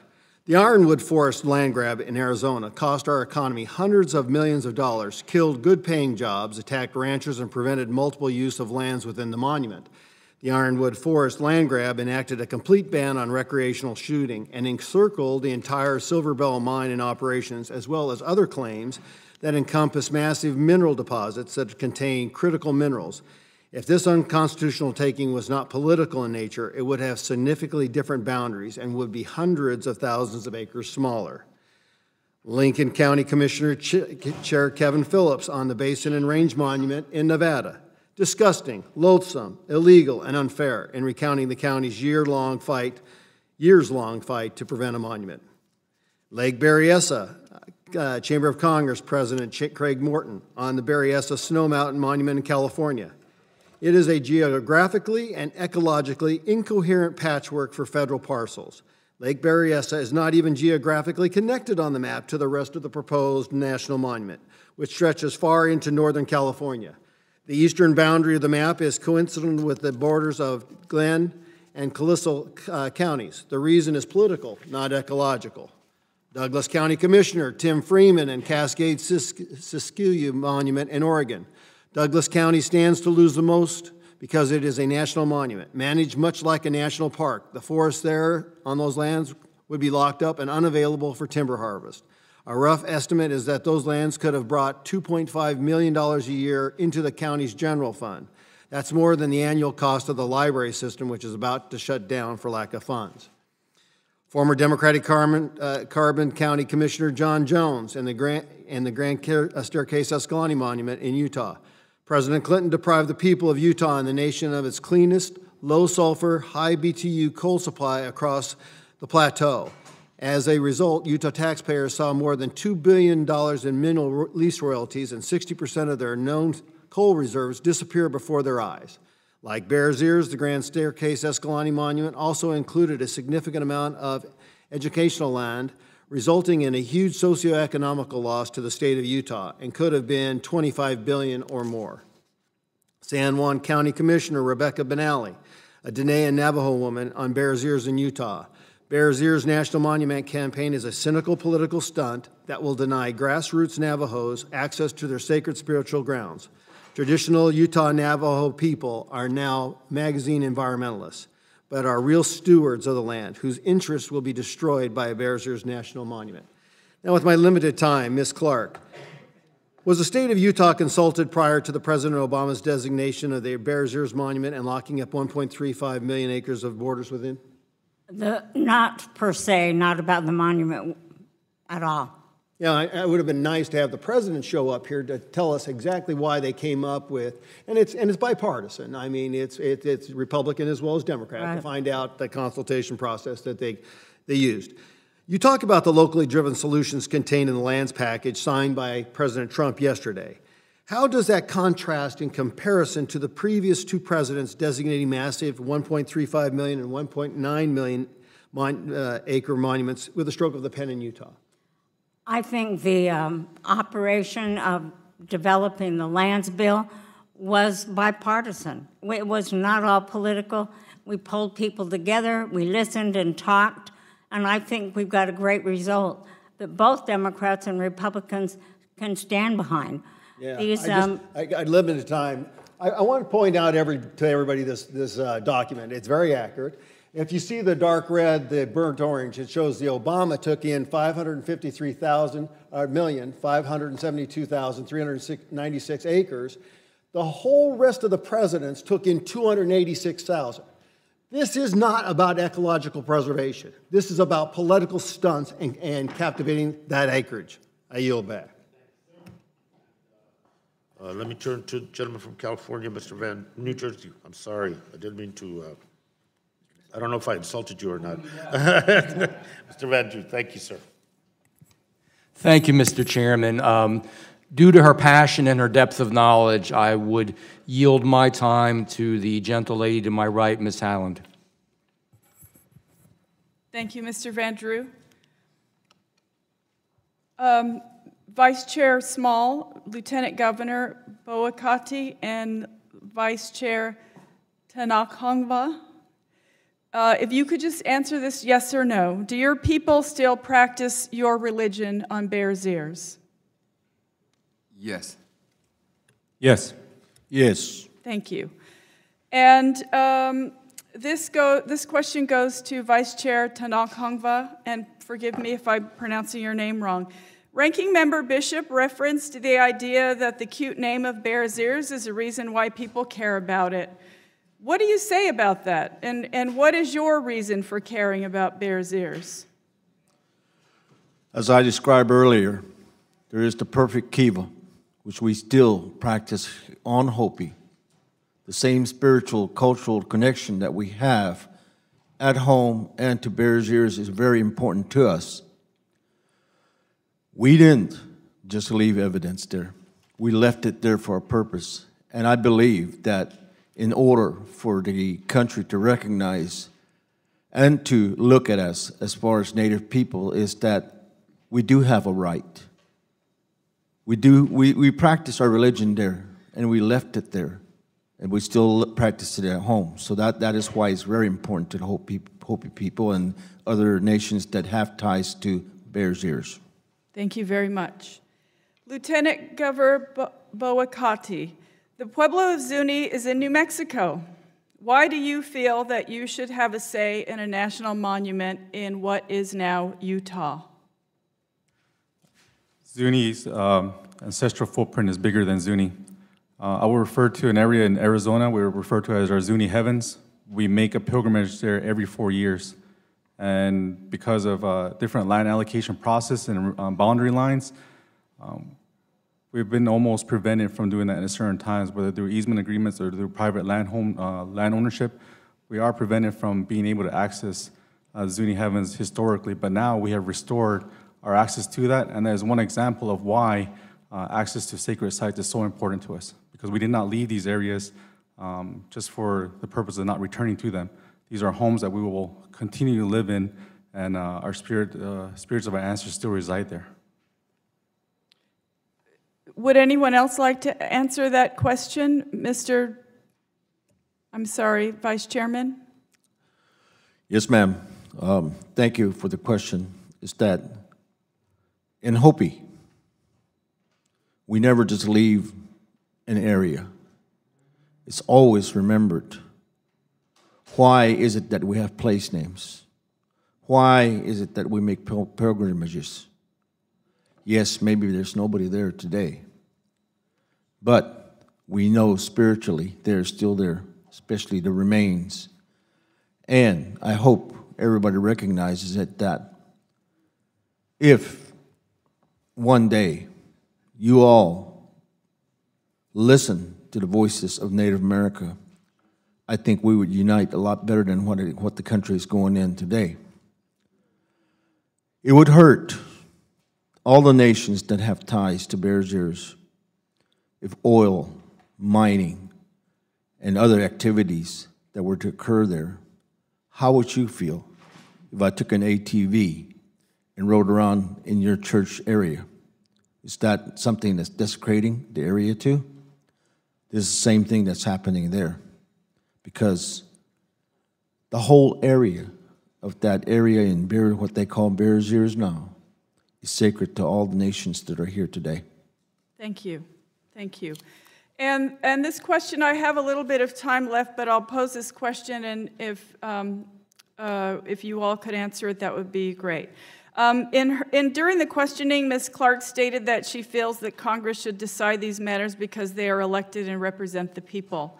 Do all of you feel represented by your members of Congress and that they're carrying your voice here? Thank you for that. I would say no, because we are the elected leaders of our tribes. Our responsibilities do not end at the reservation line. We have our responsibilities that affect our interests that affect our tribal members, and that includes public lands and the 106 consultation process.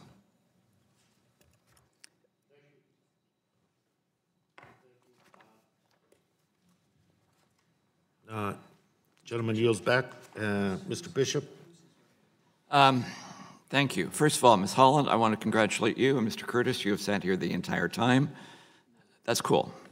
It is probably a good thing that we have never had a quorum present, or we would never get to the second panel.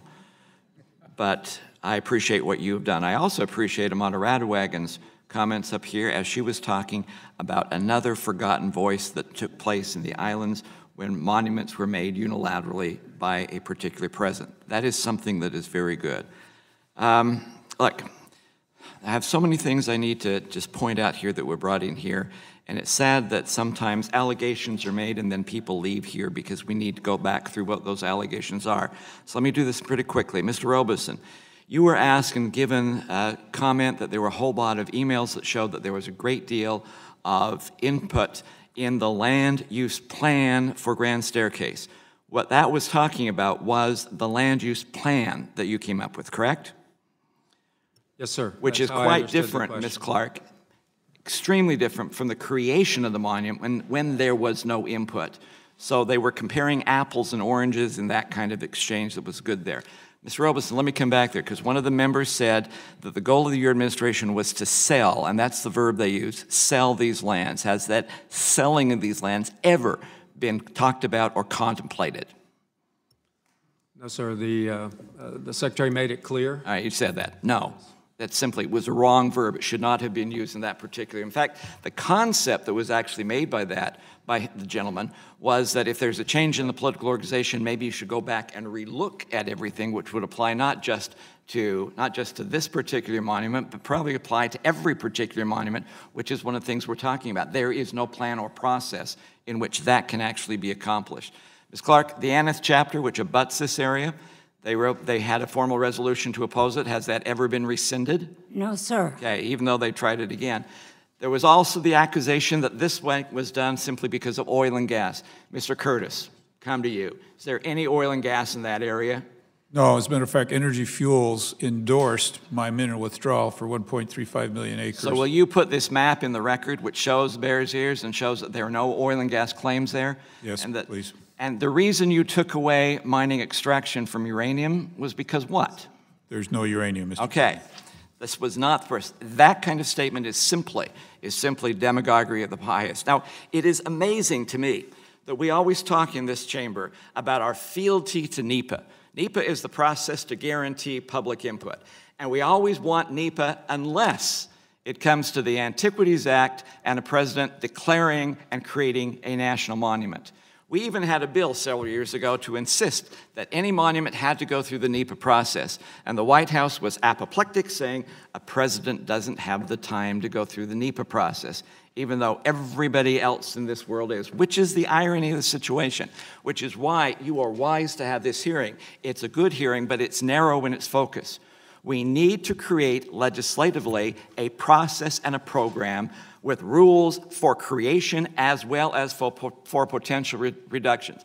Ms. Clark, you were the BLM director for a long time. There have been 16 national monuments that have been adjusted, right? Yes. That's good enough. Let me go back here. Mr. Robeson, when you were talking about the Cha-Cha panel, the advisory panel that you came up with, it is advisory only, correct? Well, the commission would... Advisory. As established, under the bill that the congressman proposed, it's advisory. Under the Not his bill. What you can do is advisory. Ms. Clark, you're BLM director. The proclamation Obama used, the commission they established, is it only advisory? No. The only way you can give actual authority is by legislative action, which is what the Curtis bill attempted to do, what we did with Golden Spike. If you want something in which, look, this is what we are talking about. I really would like to have those people who live in those areas and the Native Americans who expect that as sacred land, they should have a real say, not an advisory say, but give them the authority to tell the land managers how it will be done. We'll hear later on whether it is able to go into those areas with motorized vehicles to collect the firewood. That can be taken away simply by the pen of any land manager, and that should not be the way. That's what we're talking about in trying to come up with real ways of doing this type of indigenous. Oh, good grief. I got 17 seconds. Quickly, give me in your indigenous tongue how you would say Bears Ears, because I didn't say Bears Ears was cute. That's what the environmentalist community in San Francisco said it was. In Hopi, how would you say Bears Ears? Thank you. Zuni. Thank you. And you? Thank you. And in Navajo, Shasha. Fine. I apologize. I have a whole lot more I needed to go through, but there's no way I'm going to get to it. Thank you, Mr. Bishop. Mr. Robertson, thank you for being here. You testified to the Inspector General as part of the report on the monuments review. In your testimony to the IG, you state, "No one ever asked me how I would draw the boundaries." You also, and you compared the review process to the Wizard of Oz. Even career employees on the ground couldn't see behind the curtain, and you specifically note, we would provide them information like they were asking about Butler Wash, how important is Butler Wash, and we would tell them Butler Wash and Cedar Mesa are critically important archaeologically.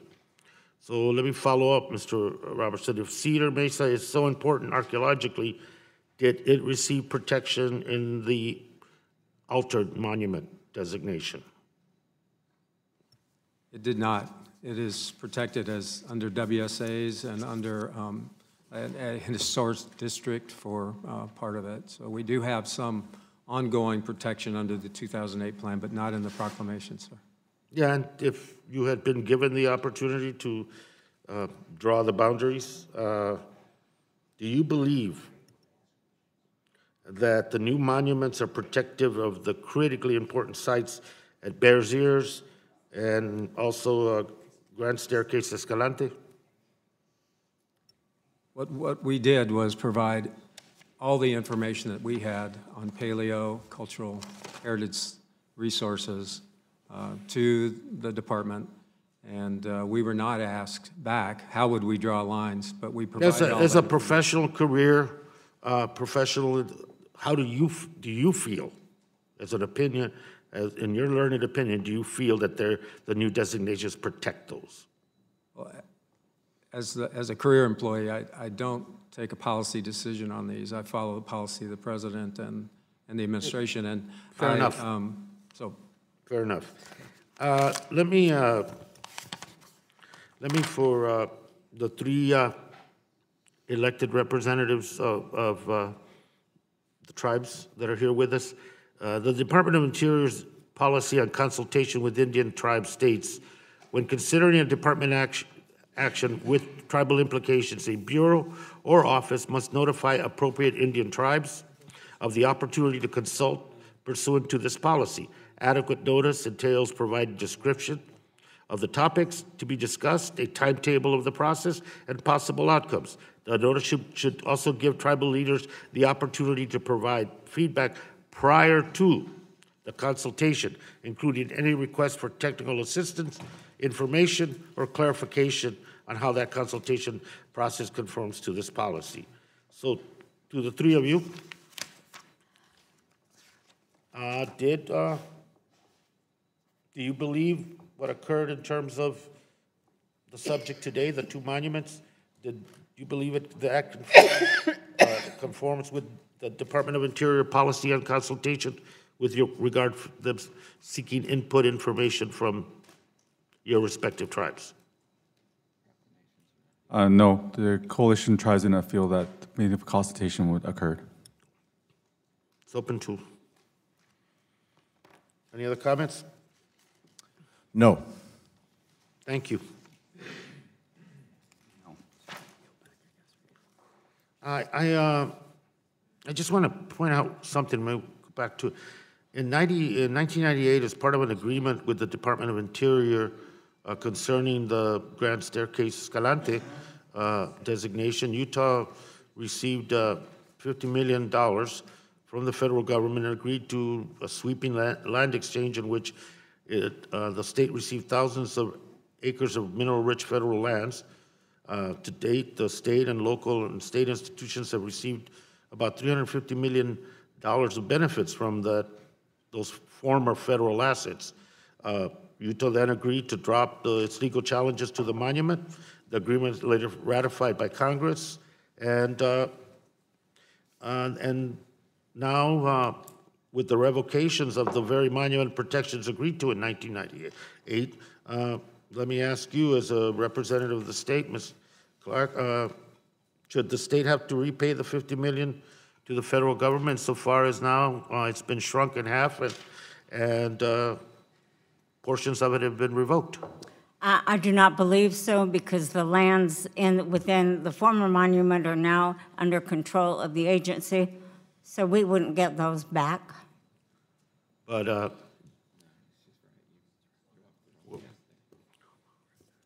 with that, let me yield back, and anybody else here? Mr. Lowenthal. Thank you, Mr. Chair, and thank you to the members of the panel for being here. You're done with your 5 minutes. When I've had multiple committee hearings this morning, so I missed some of these issues that have been raised, but I'd like to talk to Mr. Roberson about the ongoing management planning process, and I think you've been involved in the ongoing management process. First question is, do you think accessibility of fossil fuel resources is a priority in these yet-to-be-released monument management plans? In our resource management plans, monument management plans, we look at decisions for the broad spectrum of resources within that area that we are analyzing. Within the 5 units of the national monuments, that is not a consideration. Within the areas that are covered by the lands excluded from Grand Staircase, we are looking at those, although a quarter of the lands that were removed are under wilderness study area designation and would require congressional decision. So some of the area that was removed is under wilderness study area. Some of it is being looked at for in terms of maybe potential fossil fuel resource within the management, within the area itself. There is not. But since this is a reduction, we will be looking at what's just outside or outside in terms of fossil fuel. Next question, is there a focus on ensuring that when we're talking about inside and outside, really, is there a focus on ensuring protections for tribal resources that are now cut out of the original boundaries? Yes, sir.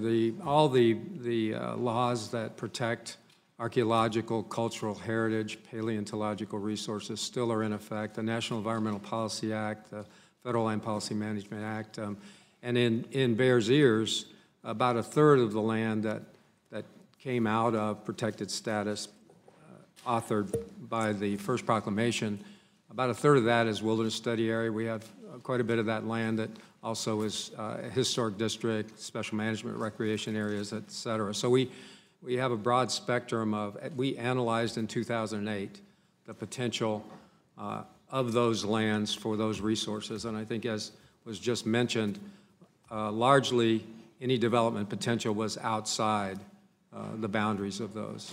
But we did still make some decisions in the 2008 plan for Bears Ears. What about, how much, in understanding this, how much taxpayer money has been spent on updating these plans?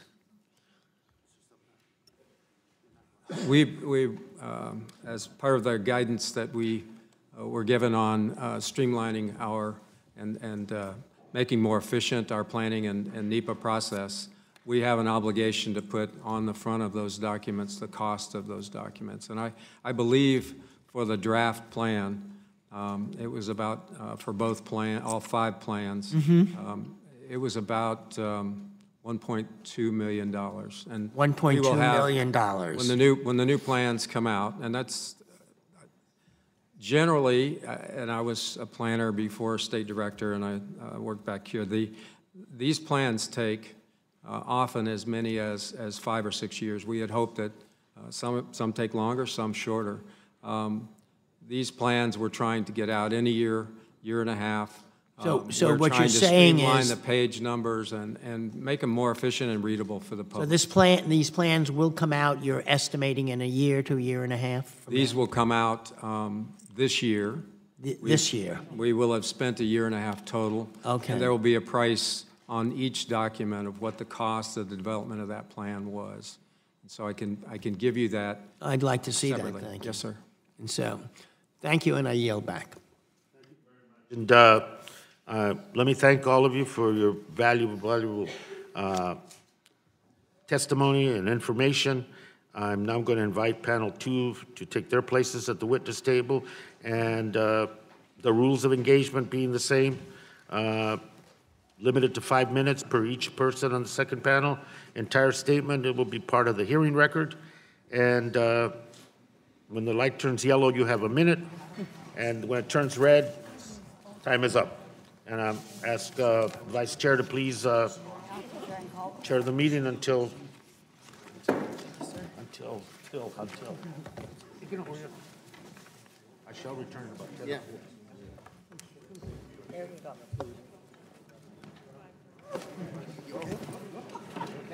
I just tripped on your feet. Oh, my goodness. Yeah, I'm fine. How are you? Doing well. How are you? Mr. Bishop? Before he left, look, it's noon already. It's noon already.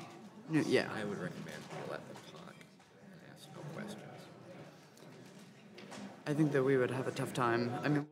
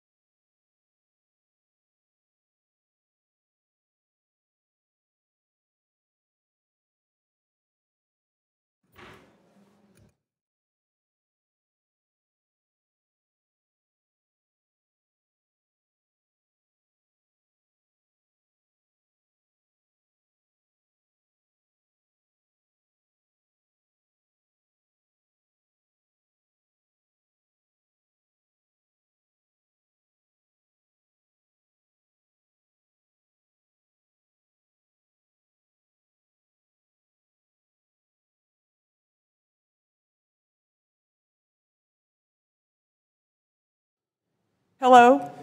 We'd like to start the hearing now. sorry, we're waiting on one more witness, it looks like. Waiting on one witness. I guess we can.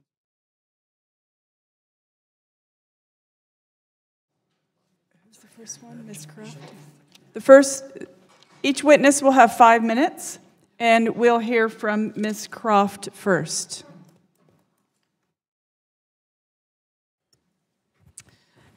Chairman Grijalva, Ranking Member Bishop, and members of the committee, thank you for the opportunity to submit testimony in the record and share my concerns with the way the Trump administration's review of Grand Staircase-Escalante National Monument was conducted. I'm a sixth-generation Utahn, and my family moved from Salt Lake City to Escalante in 2007, excited to live and work at the doorstep of the Grand Staircase-Escalante National Monument. Escalante is a town of roughly 800 people and is one of the most rural communities in the lower 48. My husband and I brought our 2 young children and our general contracting business with us. I'm the executive director for Grand Staircase-Escalante Partners, the only nonprofit organization serving the communities of the Grand Staircase-Escalante. Founded in 2004 by local citizens eager to support the new monument, our mission is to preserve and protect the Grand Staircase-Escalante National Monument for the use and enjoyment of present and future generations. We actualize this mission through on-the-ground projects in partnership with the Bureau of Land Management and our communities, as well as through education and advocacy. We train archaeological stewards to monitor sensitive cultural sites and to support the monument's paleontology program.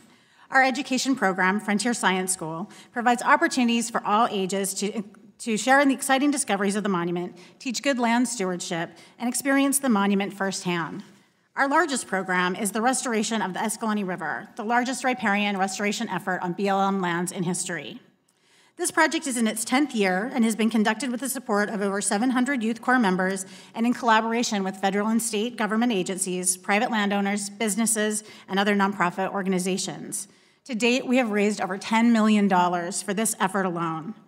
In 2018, local volunteers accrued over 9,000 hours in service of Grand Staircase-Escalante National Monument through our various programs. Secretary Zinke and President Trump, along with politicians from Utah, claimed that gutting the Grand Staircase-Escalante was necessary in order to give local people more control. Yet in May of 2017, Secretary Zinke suspended the very committee designed to do just that. He suspended the Monument Advisory Committee, which was comprised of locals, stakeholders, and BLM leadership, and stopped the committee from discussing issues, addressing management concerns or new approaches, along with BLM management updates. This was exactly the venue for local stakeholder involvement. It's yet to be reconvened. In light of President Trump's proclamation that reduced Grand Staircase-Escalante National Monument by nearly half, people in our communities are concerned about the negative impacts to the health of the landscape, the loss of scientific research, and the decline of the quality of life that living in close proximity to public lands that are subject to such radical change. How would these changes impact our businesses and our lives over the long term? Would people, like I had done over 10 years earlier, bring their families and businesses to our communities? In the midst of the monument review, Grand Staircase-Escalante Partners recognized that we needed to watch for expedited industrial development or illegal activity on the monument. And to do so, we developed a citizen monitoring app for use on mobile phones. Since its launch, we've received over 145 reports of vandalism, the most egregious being a fire set inside a Native American archaeological site, dumping of trash, and rampant illegal off-road vehicle use. The monument review signaled to some people that the critical protections given to the Grand Staircase-Escalante in the 1996 proclamation and refined over the last 20 years had been removed. However, the American people continued to voice outrage at even the consideration of the largest rollback of public lands protections ever proposed. 2.8 million people submitted comments during the monument review, 99% of them in favor of keeping or expanding our national monuments. In my own great state of Utah, these comments were nearly 9-1 in favor of keeping Bears Ears and Grand Staircase-Escalante National Monument intact. Why was overwhelming public support to protect our national monuments simply ignored? 600 businesses and chambers of commerce across the nation joined with the Escalante Boulder Chamber of Commerce in a letter of support. Nearly 1,000 veterans, 200 faith leaders, and 200 scientists, research, and academic organizations have signed letters of support for Grand Staircase-Escalante National Monument, noting the value of this majestic place and the importance of protecting it for future generations. I thank the committee on behalf of members and supporters of Grand Staircase-Escalante Partners and our communities for providing this opportunity for our voices to be heard and to examine how and why these decisions were made to plunder America's most special natural, scientific, and cultural places. Thank you very much, Ms. Croft. We will next hear from Ms. Dana Wagoner. You have 5 minutes. And just so you know, the light turns yellow if you didn't know when you have a minute left. My name is Dana Wagoner, and I live in Escalante, Utah. Thank you for this opportunity to speak with you today. My intrigue with the Grand Staircase-Escalante began in the early 90s when I was proofing my daughter's senior paper on the establishment of the monument.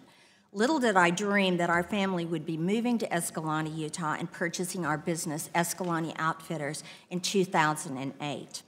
In 2008, we were open 8 months out of the year with 8 employees. Today, we have expanded the season to 10 months with 28 employees. Escalante Outfitters is a tourism-based business with cabins, campgrounds, gear store, cafe, and guide services. We have financially doubled in sales since 2008. But more importantly, we have provided jobs for our community, and we've become active citizens in our small town. As a member of the Garfield County Travel Council, I am proud of what our county has accomplished in promoting tourism throughout southern Utah. Our national parks are magnificent, but the monument is special. The monument provides an opportunity for solitude and reflection, exploration, and a moment of disconnect from our hectic lives.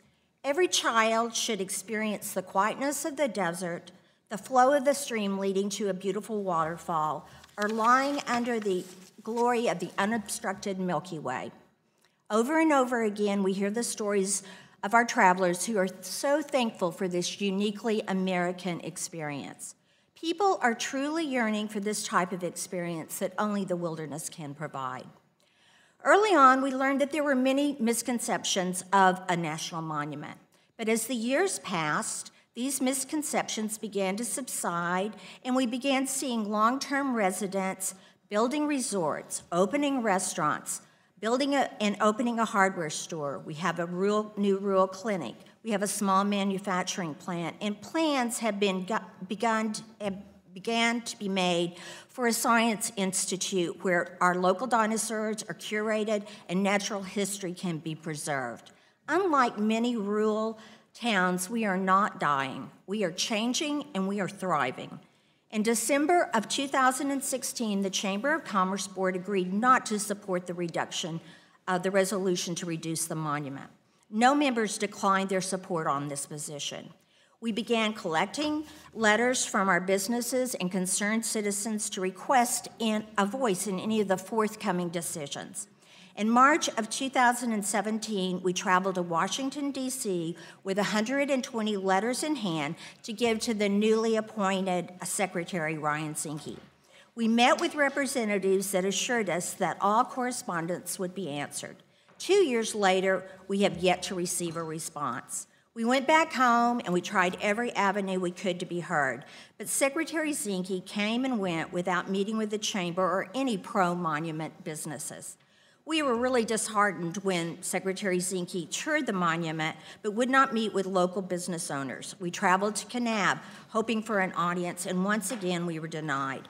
In the one public meeting that the Garfield County Commissioners held about reducing the monument, there was not enough room to seat all the citizens, and we were asked to sit on one side of the room if we supported the monument and on the other side of the room if we opposed the monument. Friends and neighbors divided.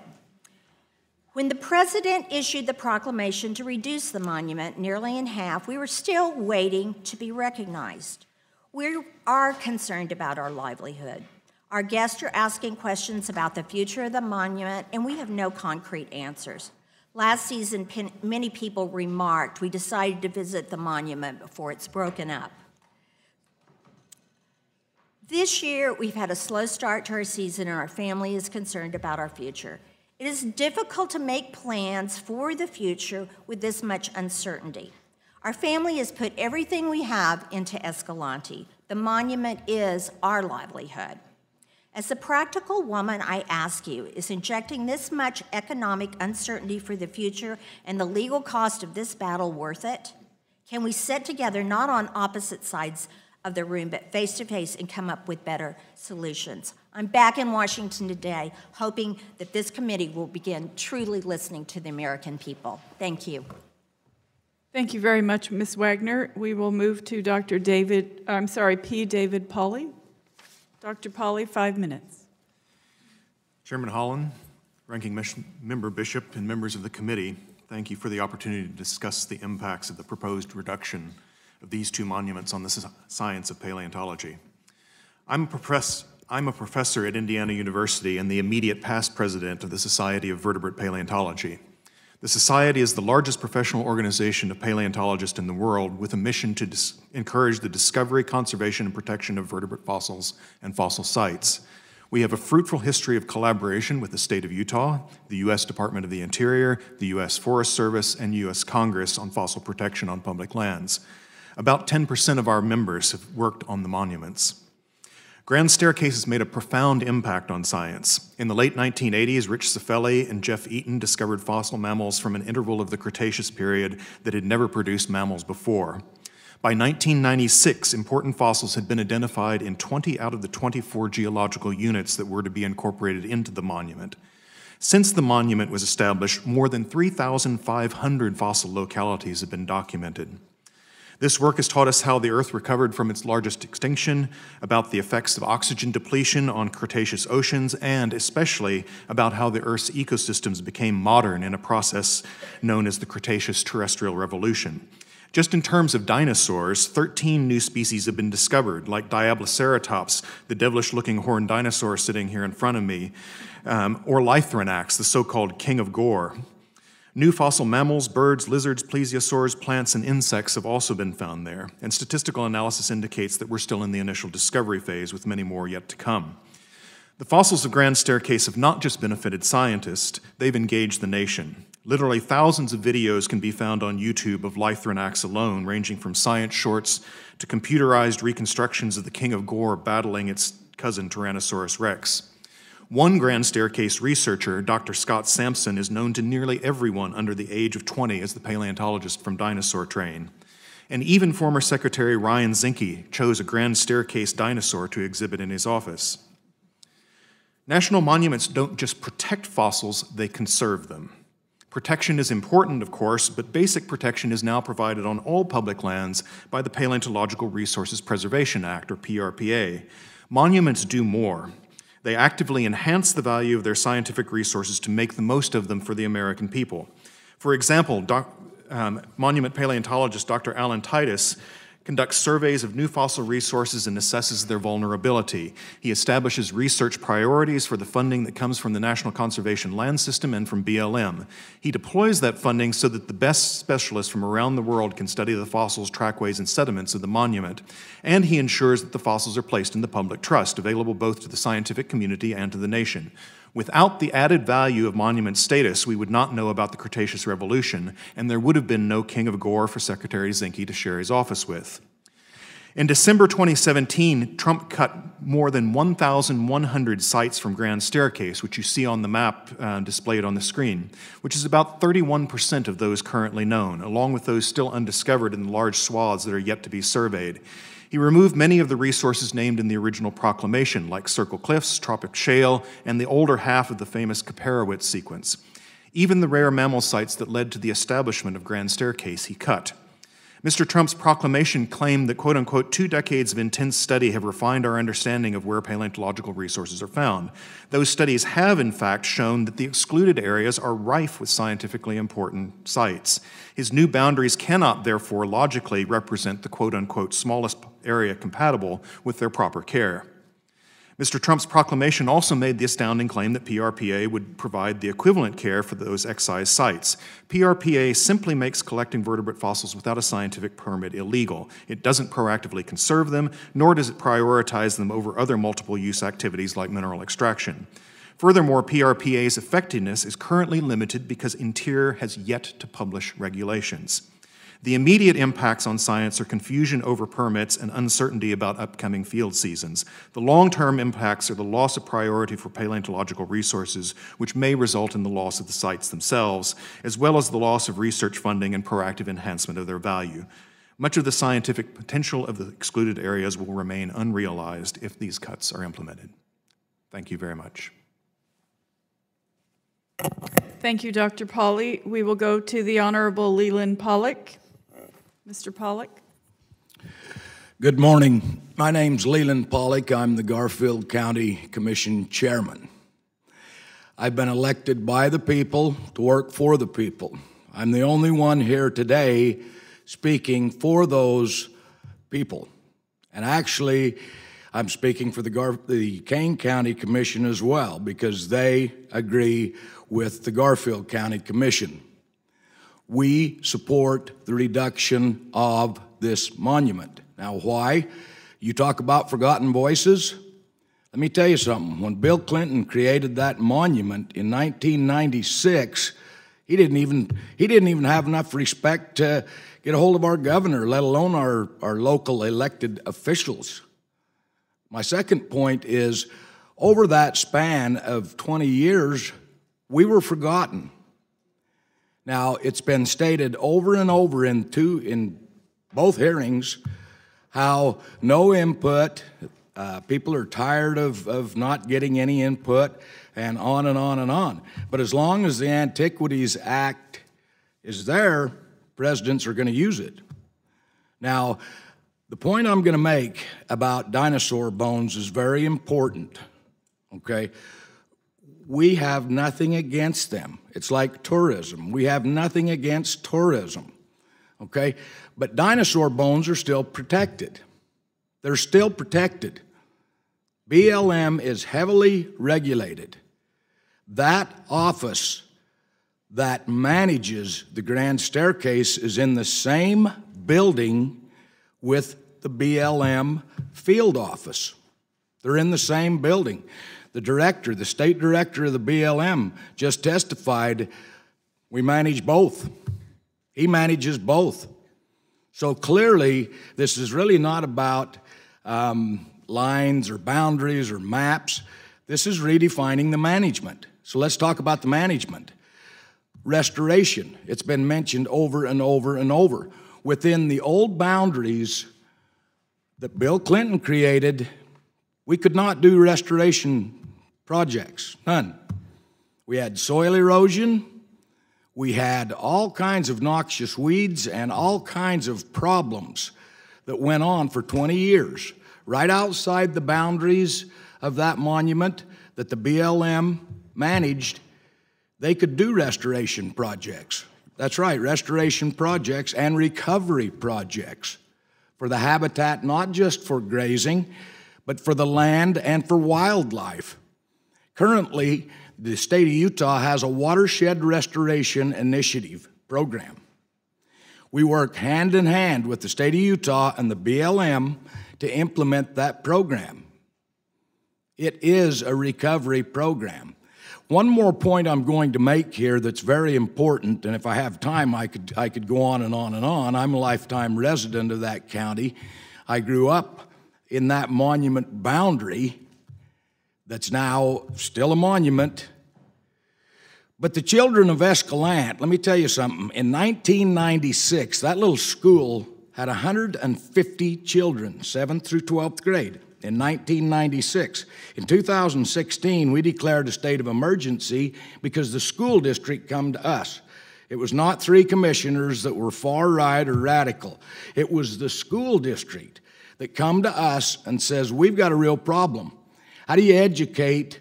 I think they were down to 51 children that they estimated. How do you educate 51 children, 7th through 12th grade?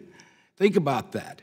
Now, why did it go from 150 all the way down to 51? I think those are the numbers, give or take, because of the local economy.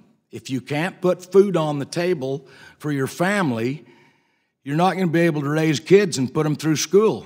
So you can imagine what that does and what a drain that is. So currently, 87% of the property tax we collect as a county, property tax, goes to the school district. We survive on 13% of that property tax revenue. One more point. Tourism is up. We are experiencing record numbers all over Garfield County. All 3, I believe, that I have data on, the visitor centers within the monument, that visitation went up after the reduction. The land's still there. People are still coming. Thank you. Thank you, Mr. Pollack. Next, we'll hear from Ms. Suzette Morris. Thank you, Member Holland, Ranking Republican Bishop, and members of the Natural Resource Committee. Thank you for inviting me to testify at today's hearing regarding the forgotten voices in the National Monument debate. My name is Suzette Morris, and I'm a member of the Ute Mountain Ute Tribe from White Mesa, Utah. When I think of forgotten voices in the debate over national monuments, particularly Bears Ears, I think of my family, my ancestors, and my tribe's heritage. We've heard a lot today about antiquities and artifacts in need of protection. My family and I are living tributes to the antiquities of the Bears Ears era. I am that unique Native American basket that you have held in your hands or seen once in a lifetime. So you have touched a link in a chain of history that bounds me to a generation for 7,000 years. I am as sacred as the land my great-great-great-grandfather, Old Posey, fought for in 1924. Old Posey, leader of his people, was given allotted lands to about 30 members of his family by Congress. These allotted lands are located a few miles east of the Bears Ears National Monument in an area called Allen Canyon. This land has been ours for generations. There is no one who cares for the land more than we do. From a young age, I was taught to respect and value our lands from our elders. In our community, public lands are our most valuable resource. We use the land for hunting, wood cutting, gathering sage and medicinal herbs, and for sacred ceremonies. Expansion of the monument to its original size would once again limit our access to these allotted lands. The descendants would no longer have the freedom to utilize our lands whenever we want. The beautiful, pristine, peaceful land full of harmony would no longer be. There may be lots of rules and customs, but having respect for one of them will help you to understand character and vitality of the people of White Mesa and San Juan County. I quote Chief Seattle, "Humankind has not woven the web of life. We are but one thread within it. Whatever we do to the web of life, we do to ourselves. All things are bound together. All things are connected." There was once a time in our Indian history that was never known to the world where the Plains women were powerful warriors who rode along the side of their warriors. I may not come here in such a way as long ago, but I am here to ask in a humble way to let my people keep our traditional ways, which is the key to the open land that my people walked for their native needs. When the Bears Ears National Monument was originally made by President Obama, it was a very upsetting day. Our voices had not only been forgotten, they had been silenced by special interest groups funded by Hollywood actors and by tribes who don't live anywhere near Bears Ears. The leaders of my own tribe did not consult with our White Mesa community. We live closest to the area before choosing to support the National Monument designation. They chose to ignore our voices and supported the Obama Monument in secret rather than hearing our point of view. They did not ask us to support the monument because the majority of us do not. In a refreshing contrast, President Trump and Secretary Zinke listened to the concerns of the Native people and the local residents of San Juan County. Secretary Zinke toured Bears Ears and met with the local people whose voices were ignored by the previous decision. Following this review process, President Trump reduced the national monument to a much more reasonable size. I am hopeful that this right sizing of the monument represents a clear slate for these lands, as well as the renewed commitment to local input. It is an honor to be here today. Thank you for listening, and I look forward to your questions. Thank you very much, and let me now turn to gentleman from Nevada, Mr. Horsford, for his comments or questions. Thank you very much, Chairman Grijalva, for organizing today's hearing on our national monuments. And I would like to begin first by thanking my colleague, Representative Holland, for her remarks at the beginning of the briefing and about the ancestral significance of American lands and the importance of respecting and consulting Indigenous people before Congress, the President, or any other body of government makes decisions about the use of American land. Today's hearing marks a new day for the House Natural Resources Committee. For too long, the voices of Indigenous people have been silenced and left out of discussions about the management of our shared lands. No longer should we tolerate ignorance to the concerns of those people who know our land best, the people who have been faithful stewards of America's land for millennia. Before we become too focused on any one bill or policy, we should start by developing a dialogue between the committee, our Native peoples. We must listen to our colleagues, like Representative Holland and others, who bring unique perspectives to this committee, this Congress, and our nation as a whole. We have an obligation as a committee to have a serious debate about the historical qualities of our land and water and how decisions regarding the use of our environment impact our people, all of our people. My district, which is home to 3 national monuments in Nevada, offers unparalleled opportunities for recreation, historical preservation, and conservation. The Tule Springs National Monument, for which I worked with local stakeholders and the ranking member when he was chair, to establish and protect. It protects our region's ancient history, including fossils of the Columbian mammoth and other extinct species of the Ice Age. When working to protect Tule Springs, we worked to ensure that the monument management plan incorporated the needs and interests of our stakeholders while providing protections for this important site. I was proud to see it signed into law over 4 years ago. District 4 of Nevada is also home to 2 monuments designated by President Obama under the Antiquities Act. Gold Butte National Monument, which covers nearly 300,000 acres of remote desert landscape, protects the cultural history and mining legacy of southern Nevada. Gold Butte is home to ancient rock art of the Native Americans, important habitat of the bighorn sheep, and a mining ghost town. It offers a truly Western experience for all who visit. Basin and Range National Monument, designated in 2015, preserves a region of scientific importance, ecological significance, and unparalleled beauty.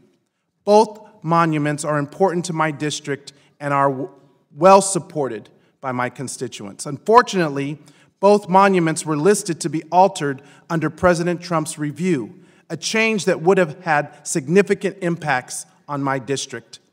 These public lands help support our growing outdoor recreation economy, which supports $4 billion in wages and salaries and spurred $12 billion of consumer spending in our state. Nevadans rely on these monuments to protect our unique history and to ensure safeguards for our environment, our communities, and our economy. That is why I oppose the Trump administration's review of our national monuments, and I stand with the Bears Ears Intertribal Coalition in its efforts to protect Bears Ears National Monument. Dr. Polly, one argument we often hear is that extractive jobs help local economies more than recreation jobs because they can pay higher salaries. In your experience, is this the case? Which jobs remain when the extractive companies leave? And in your estimation, will the state of Nevada benefit more by protecting its land as national monuments rather than opening its land to industrial exploitation?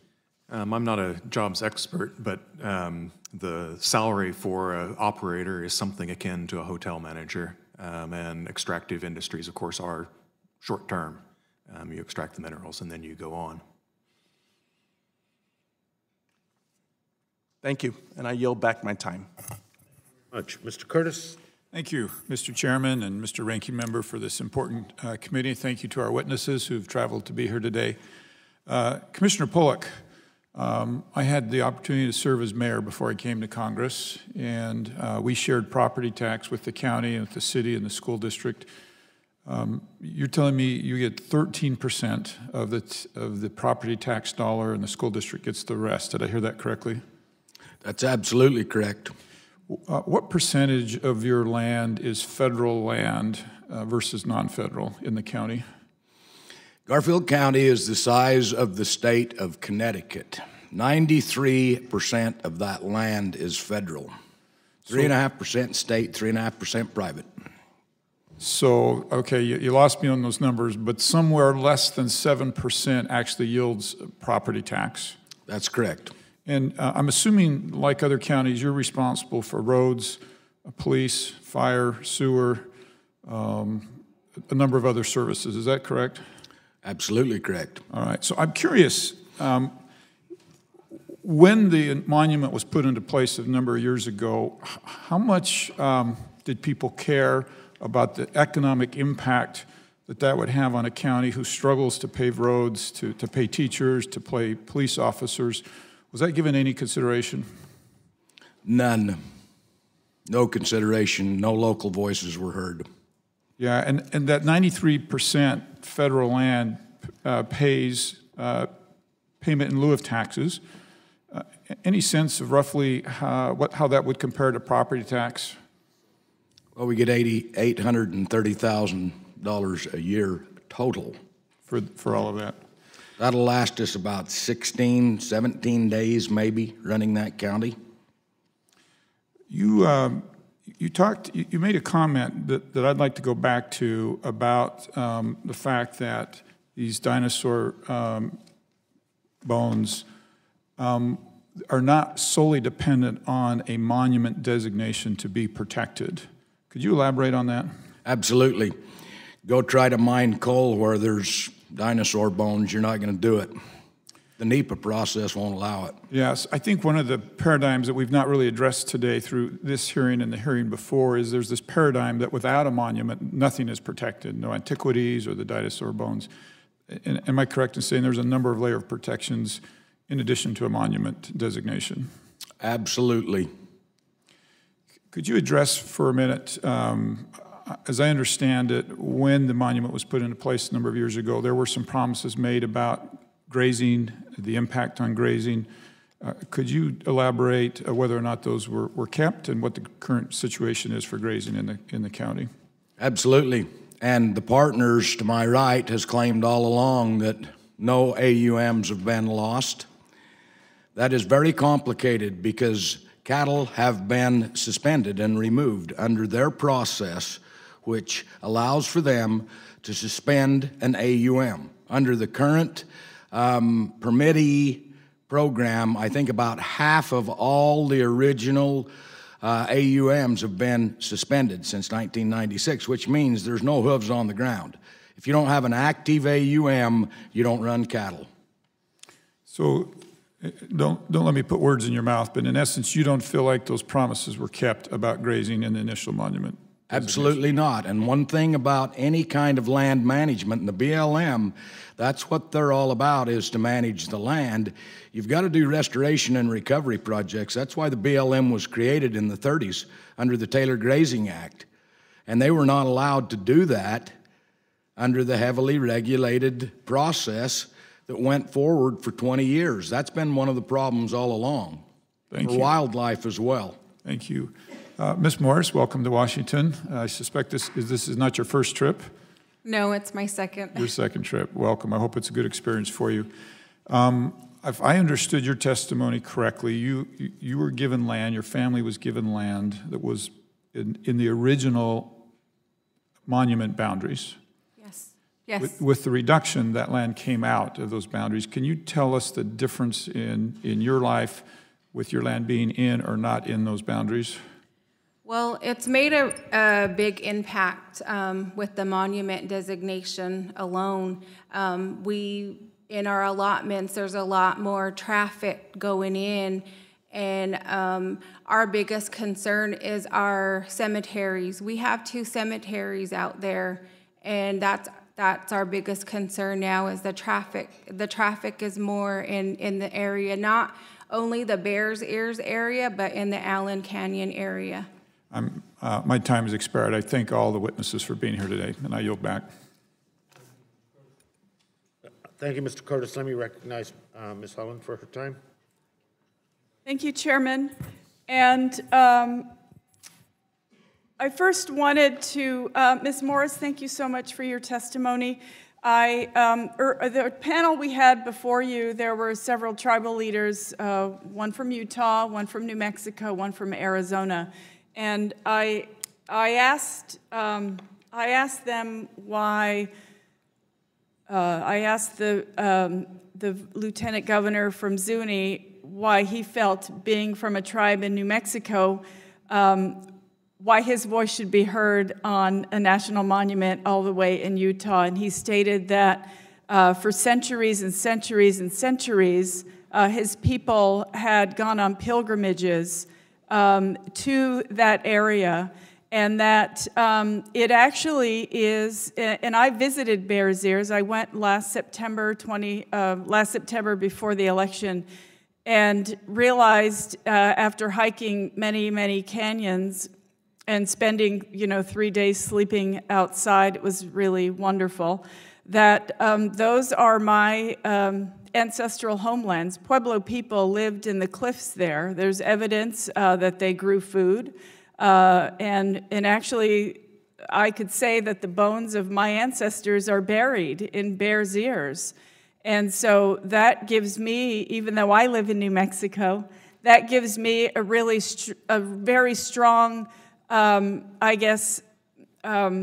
idea that I have a say in it also.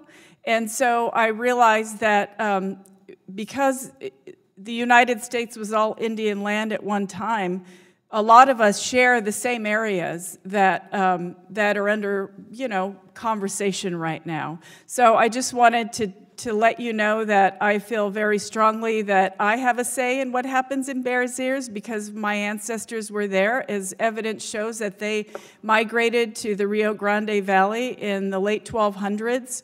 And that's where the Pueblo people reside today, with the exception of the Hopi, of course, who also feel very tied to Bears Ears. So I thank you for sharing that land with us, and I completely respect the idea that all tribes who have a long ancestral history with various parts of the land, whether they're still there or not, we all have the same purpose, and that is to protect the land. So I just wanted to state that. My question is for Ms. Wagner. I was interested, now New Mexico, we have a lot of national parks and a lot of open space. In fact, 2 national parks are in my district. The Petroglyph National Park is one of those. And outdoor recreation is billions of dollars in New Mexico. So without those national parks and without all of that outdoor recreation, we wouldn't have our tourist, the tourist money that comes into New Mexico would be greatly diminished.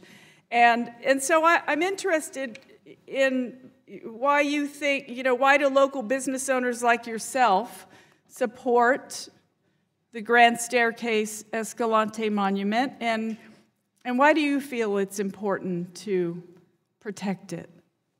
Thank you. The Grand Staircase has been in place for 22 years. And under the protections, we felt confident, our family felt confident to move to Escalante and invest in a tourism-based business. Our transient room tax in the county this year just surpassed $2 million. And that was a big celebration for all of us in the county. In my town, Escalante, the transient room tax was up 24% in 2017. But it's a lack of imagination just to think that it's all based on tourism. We need so many people in Escalante. We need plumbers, we need carpenters, we need school teachers to come there and teach our children. We need CPAs, all of the services that go along with that type of economy. So there is a great way for people to come, live in a beautiful area, be right next door to public lands, and have a life where they can raise their families. So you feel that that trade could be expanded and more people would be able to take advantage of the location and make a good living for them and their families? Absolutely. Thank you. And it looks like I'm out of time, Chairman. Thank you. Thank you very much. Mr. McClintock, the floor is yours. Thank you, Mr. Chairman. Commissioner Pollock, this hearing's entitled Forgotten Voices, and the first question I'd have of you were your voices actually forgotten, or were they deliberately ignored? They were deliberately ignored. Absolutely. When I was chairman of the Federal Land Subcommittee, we did a number of field hearings, and we heard from a lot of local groups that not only did they feel they were ignored, that they'd been deliberately misled by statements from the Obama administration that restrictive land policies, a land grab if you were, weren't even being considered, only to be blindsided when an announcement was made as a fait accompli. What were your experiences with these announcements under the Obama administration? Under the Clinton and Obama administration, they were dramatic. And let me tell you, when people say that there were forgotten voices in Utah on these two monuments, every member of the House voted on this, the House of Representatives. By an overwhelming majority, they supported a resolution to reduce this size of both monuments. In the Senate, the same thing. The governor signed that. All elected officials, all covered by districts, Senate, House, both commissions, in Garfield County and Kane County did the same thing. We asked a president for the first time in the history of Utah that we ask a president to do something, and he did it. And I've heard our good President Trump downgraded many times in this hearing, and I want people to remember that. Please remember the fact it was the voices of the state of Utah through the legislative and elected process that asked for this action. And a president actually listened to the great state of Utah. You know, we tend to focus a great deal on the policy and process issues, but could you share with us any stories of your constituents who have been affected by these land grabs? Absolutely. For 20 years, that's why, and let me note one thing. I was reelected after it happened. And I'm an at-large commissioner.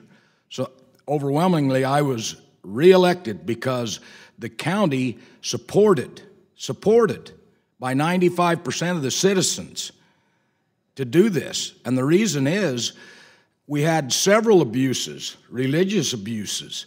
I mean, we had, it was brought up several times in the earlier hearing about religion. What about our religion?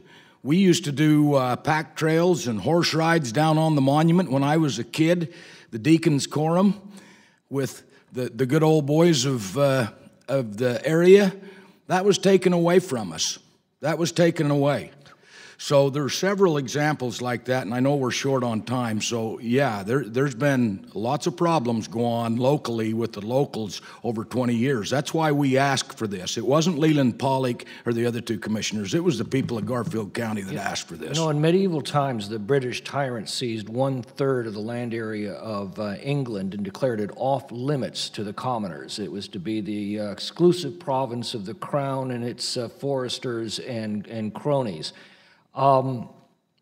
We set up the American public lands for exactly the opposite purpose. These were to be set aside for the use and enjoyment of the American people. One thing that struck me is that our policy under the left seems to be moving in the opposite direction, to restrict public access to the public lands. Again, when we had the Republican majority, our chief objective on federal lands policy was to restore public access to the public lands. How have these edicts restricted your use of the public lands? And by the way, I absolutely support multiple use for everybody. But what happened for 20 years over that span of the Clinton monument was it was becoming more and more evident it was going to be single use, only for certain people. Roads were being closed. Our cultural heritage, my customs and culture and heritage was being taken away.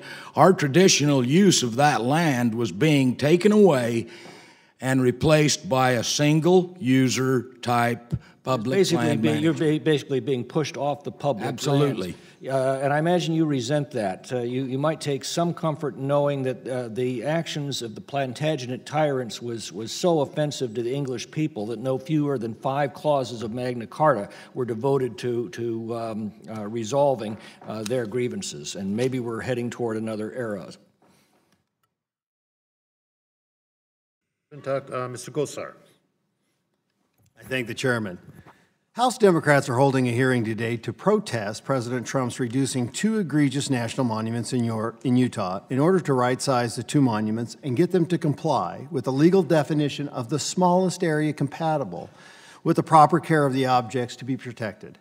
President Obama, as you can see from this poster board, locked up 553.6 million acres himself, designating 66% of all the pie chart that you see here, usurping all other presidents to record.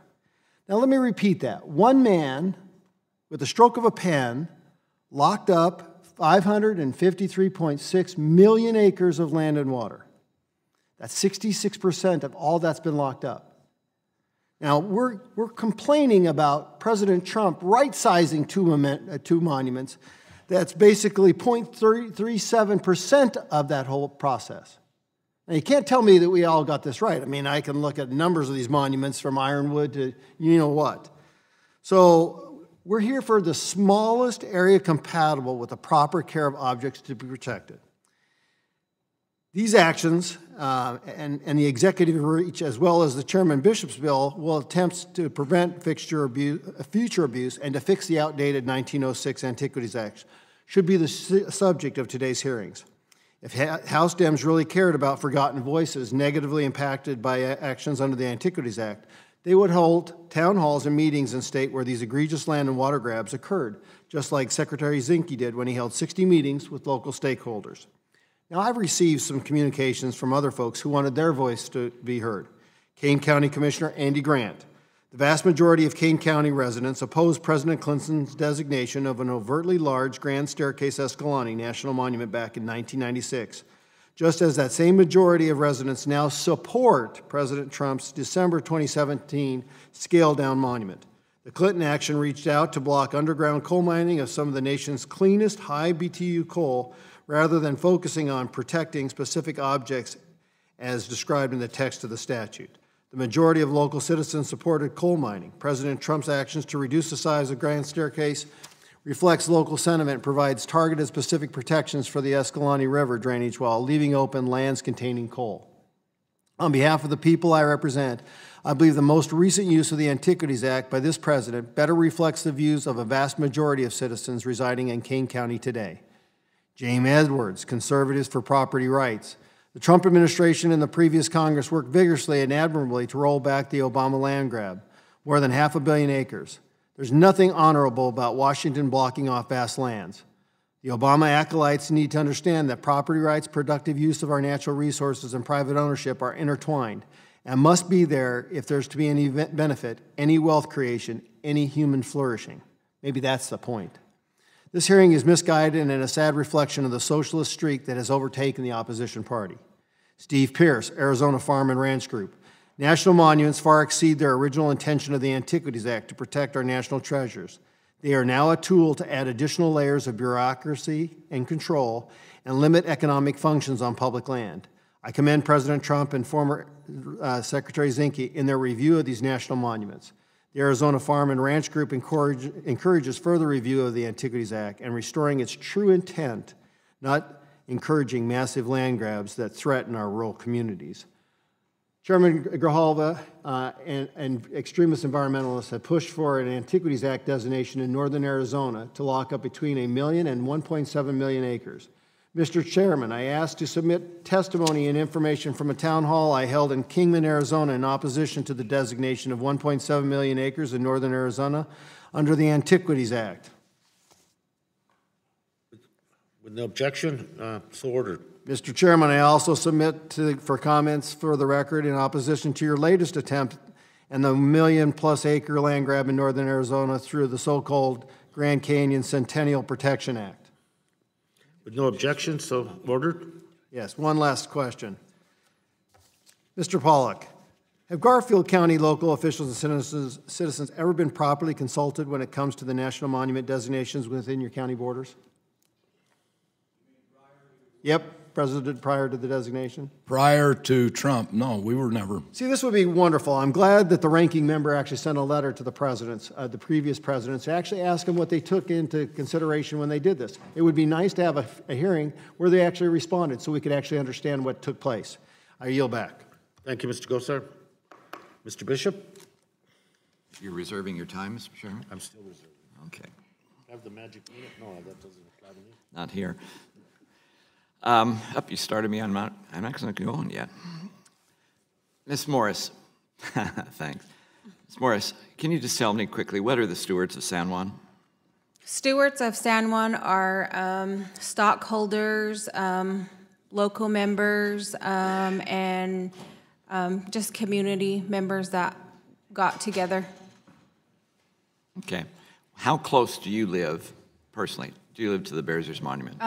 Like 45 minutes from Bears Ears.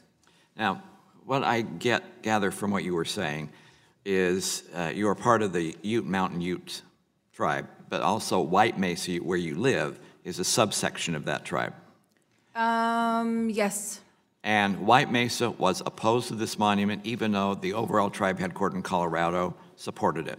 Yes. Was your group, how big is the White Mesa? It's about 30 members that live in the community. Were they contacted? No. So you are one of those forgotten voices Yes. that this is actually talking about. I'd like to just read into the record something we put in the record, which Byron Clark was quoted in the Deseret News as saying, the more distant you are as a Navajo or tribal member, the more likely you're to support the monument because you view it as an abstraction or concept or theory of tribal sovereignty. The closer you get to the monument, the more likely you are to view it as land that can and should be used properly. That's the situation in which I feel you put yourself. Mr. Yes. Pollack, your testimony, if I get it right, was the AUMs that were promised have not been kept, that the single use that was promised would not, multiple use was promised, has not been kept, even though they were in the proclamation, guaranteed. Yeah, absolutely. Broken promises. No, they were not kept. The proclamation and what it says really doesn't mean squat. That's right. If we're indeed going to do that, the only way to do that is by legislation. I'm glad Mr. Horsford was here talking about Tule Springs. We helped him do that, but we did it the right way through legislation. Throw up the presidents, if you could, here. Just for an example, not that one, the other one. 17 presidents have used the Antiquities Act. A better way of saying that is 13 presidents have used the Antiquities Act, 3 didn't do anything with it, and 4 abused the Antiquities Act. So if you can see there's a spate of activity that takes place at the original time, the irony is that after World War II, for 3 decades after World War II, there were only 6 monuments that were created by 6 different presidents. And no one complained about them because they were basically small and had a great deal of local support. In the 2 decades after that, 3 out of the 4 presidents did not use the Antiquities Act at all. The only reason we're talking about it now is because 4 of the last 5 presidents have abused the Antiquities Act. And the chart shows you how that abuse actually takes place, which once again is going back to the purpose of this hearing. That is why I complimented you, Mr. Chairman, for holding this hearing. This is within our jurisdiction, and it is significant. Have there been forgotten voices? Yes. When these monuments were created, they were forgotten voices. Amada told you also, when monuments that affected the islands were created, they forgot voices. They did not listen to them. The White Mesa group was not listened to even by the Ute Mesa Reservation. Those were forgotten voices. Your constituents, Mr. Pollack, were forgotten voices. Otherwise, Escalante's had 20 years to boom. It certainly hasn't boomed in those 20 years. And it looks very, very negative going forward for that particular community, which is sad. It's a great community with great people. That is why, Mr. Chairman, we introduced the bill on antiquities. If indeed this hearing is not a sham, and we're just checking off the boxes so special interest groups have a chance to say something, if we are serious and sincere, we will establish with the Antiquities Act a policy, a procedure, and a rule to make sure that voices are heard before a monument is created, and that there is a procedure if a monument is ever going to be adjusted. If you look at them, 16 times monuments have been adjusted by presidents. If you look at that one, Eisenhower even has a negative number by the amount of land he created, because he instituted 9 and shrunk the size of 6 for a negative number system. Gerald Ford was massive in this. He created one monument, all of 87 acres. It is only the last few presidents who have abused this that have created the problem. And that is why we have to adjust the Antiquities Act. And if that is the outcome of this hearing will be of use and will not have been in vain. But if we simply ignore it, and we're not talking about how voices can be heard before creation as well as when adjustments take place, then this has been a colossal waste of our time. However, and I hope that's not it. So I thank this panel for being here. I want to thank the earlier panel for being here as well. You came at great distances and expense to do it. It's kind of you to do that. If this produces some kind of language, like my bill, which does come up with a process of rules and procedure, then it will have been worth your time. Otherwise, I apologize that you've come up here in vain. I'll yield back. And I even gave you, oh damn, I went over. Exactly. I'm not going to quit until you gavel me down. Thank you very much, Mr. Bishop. I want to thank the witnesses for being here, for making the trip and the sacrifice to be here. Your testimony is important, and it's important to the deliberations and how we go forward after this hearing. Let me ask some of the witnesses in the second panel, briefly, Ms. Croft, briefly, something that you feel you need to tell this committee that hasn't been brought up and hasn't been asked. Sure, yes. I want to say that contrary to what Mr. Pollack said, 96.4% of the monument is open for grazing. And according to the BLM's own numbers, the number of AUMs, or animals on the ground, has only decreased by 0.5%. So to say that the grazing industry has been decimated is false. Okay. Thank you. Ms. Wagner, same offer. Well, yeah, yes, I was thinking also that the populations of Escalante School, all the other gateway schools in the monument, their populations are stable. My grandson is in the preschool, and there's 18 kids in the preschool in Escalante, so I think that's on the rise. Something's on the rise around there, so I think, you know, with the industry that's being formed and the people that are coming in investing, I don't think it's a dying community. I think it's a thriving community. Thank you very much. And same question, Dr. Polley? Yes, I'd like to pick up on the question of protection. The importance of a monument isn't that it protects fossils, because PRPA protects fossils on all public land. The importance of a monument is it prioritizes scientific research. For paleontology, Grand Staircase-Escalante is very much like a scientific institute or a cyclotron or something like that for other disciplines, and it's that added value that comes from being a monument and the prioritization that's important for science, not just simply the protection. In fact, if you look at a monument like Fort McHenry, the site of the Star-Spangled Banner, we don't just put a fence up around it, we actually cultivate it. We keep the buildings restored, we make sure that it's available and that resource is prioritized, and so too does the Grand Staircase-Escalante do that for paleontology. Again, thank you very much. Appreciate your comments. And in closing, just let me say that a couple of things in reaction to some of the testimony and some of the comments by my colleagues on this committee. The Antiquities Act is not broken.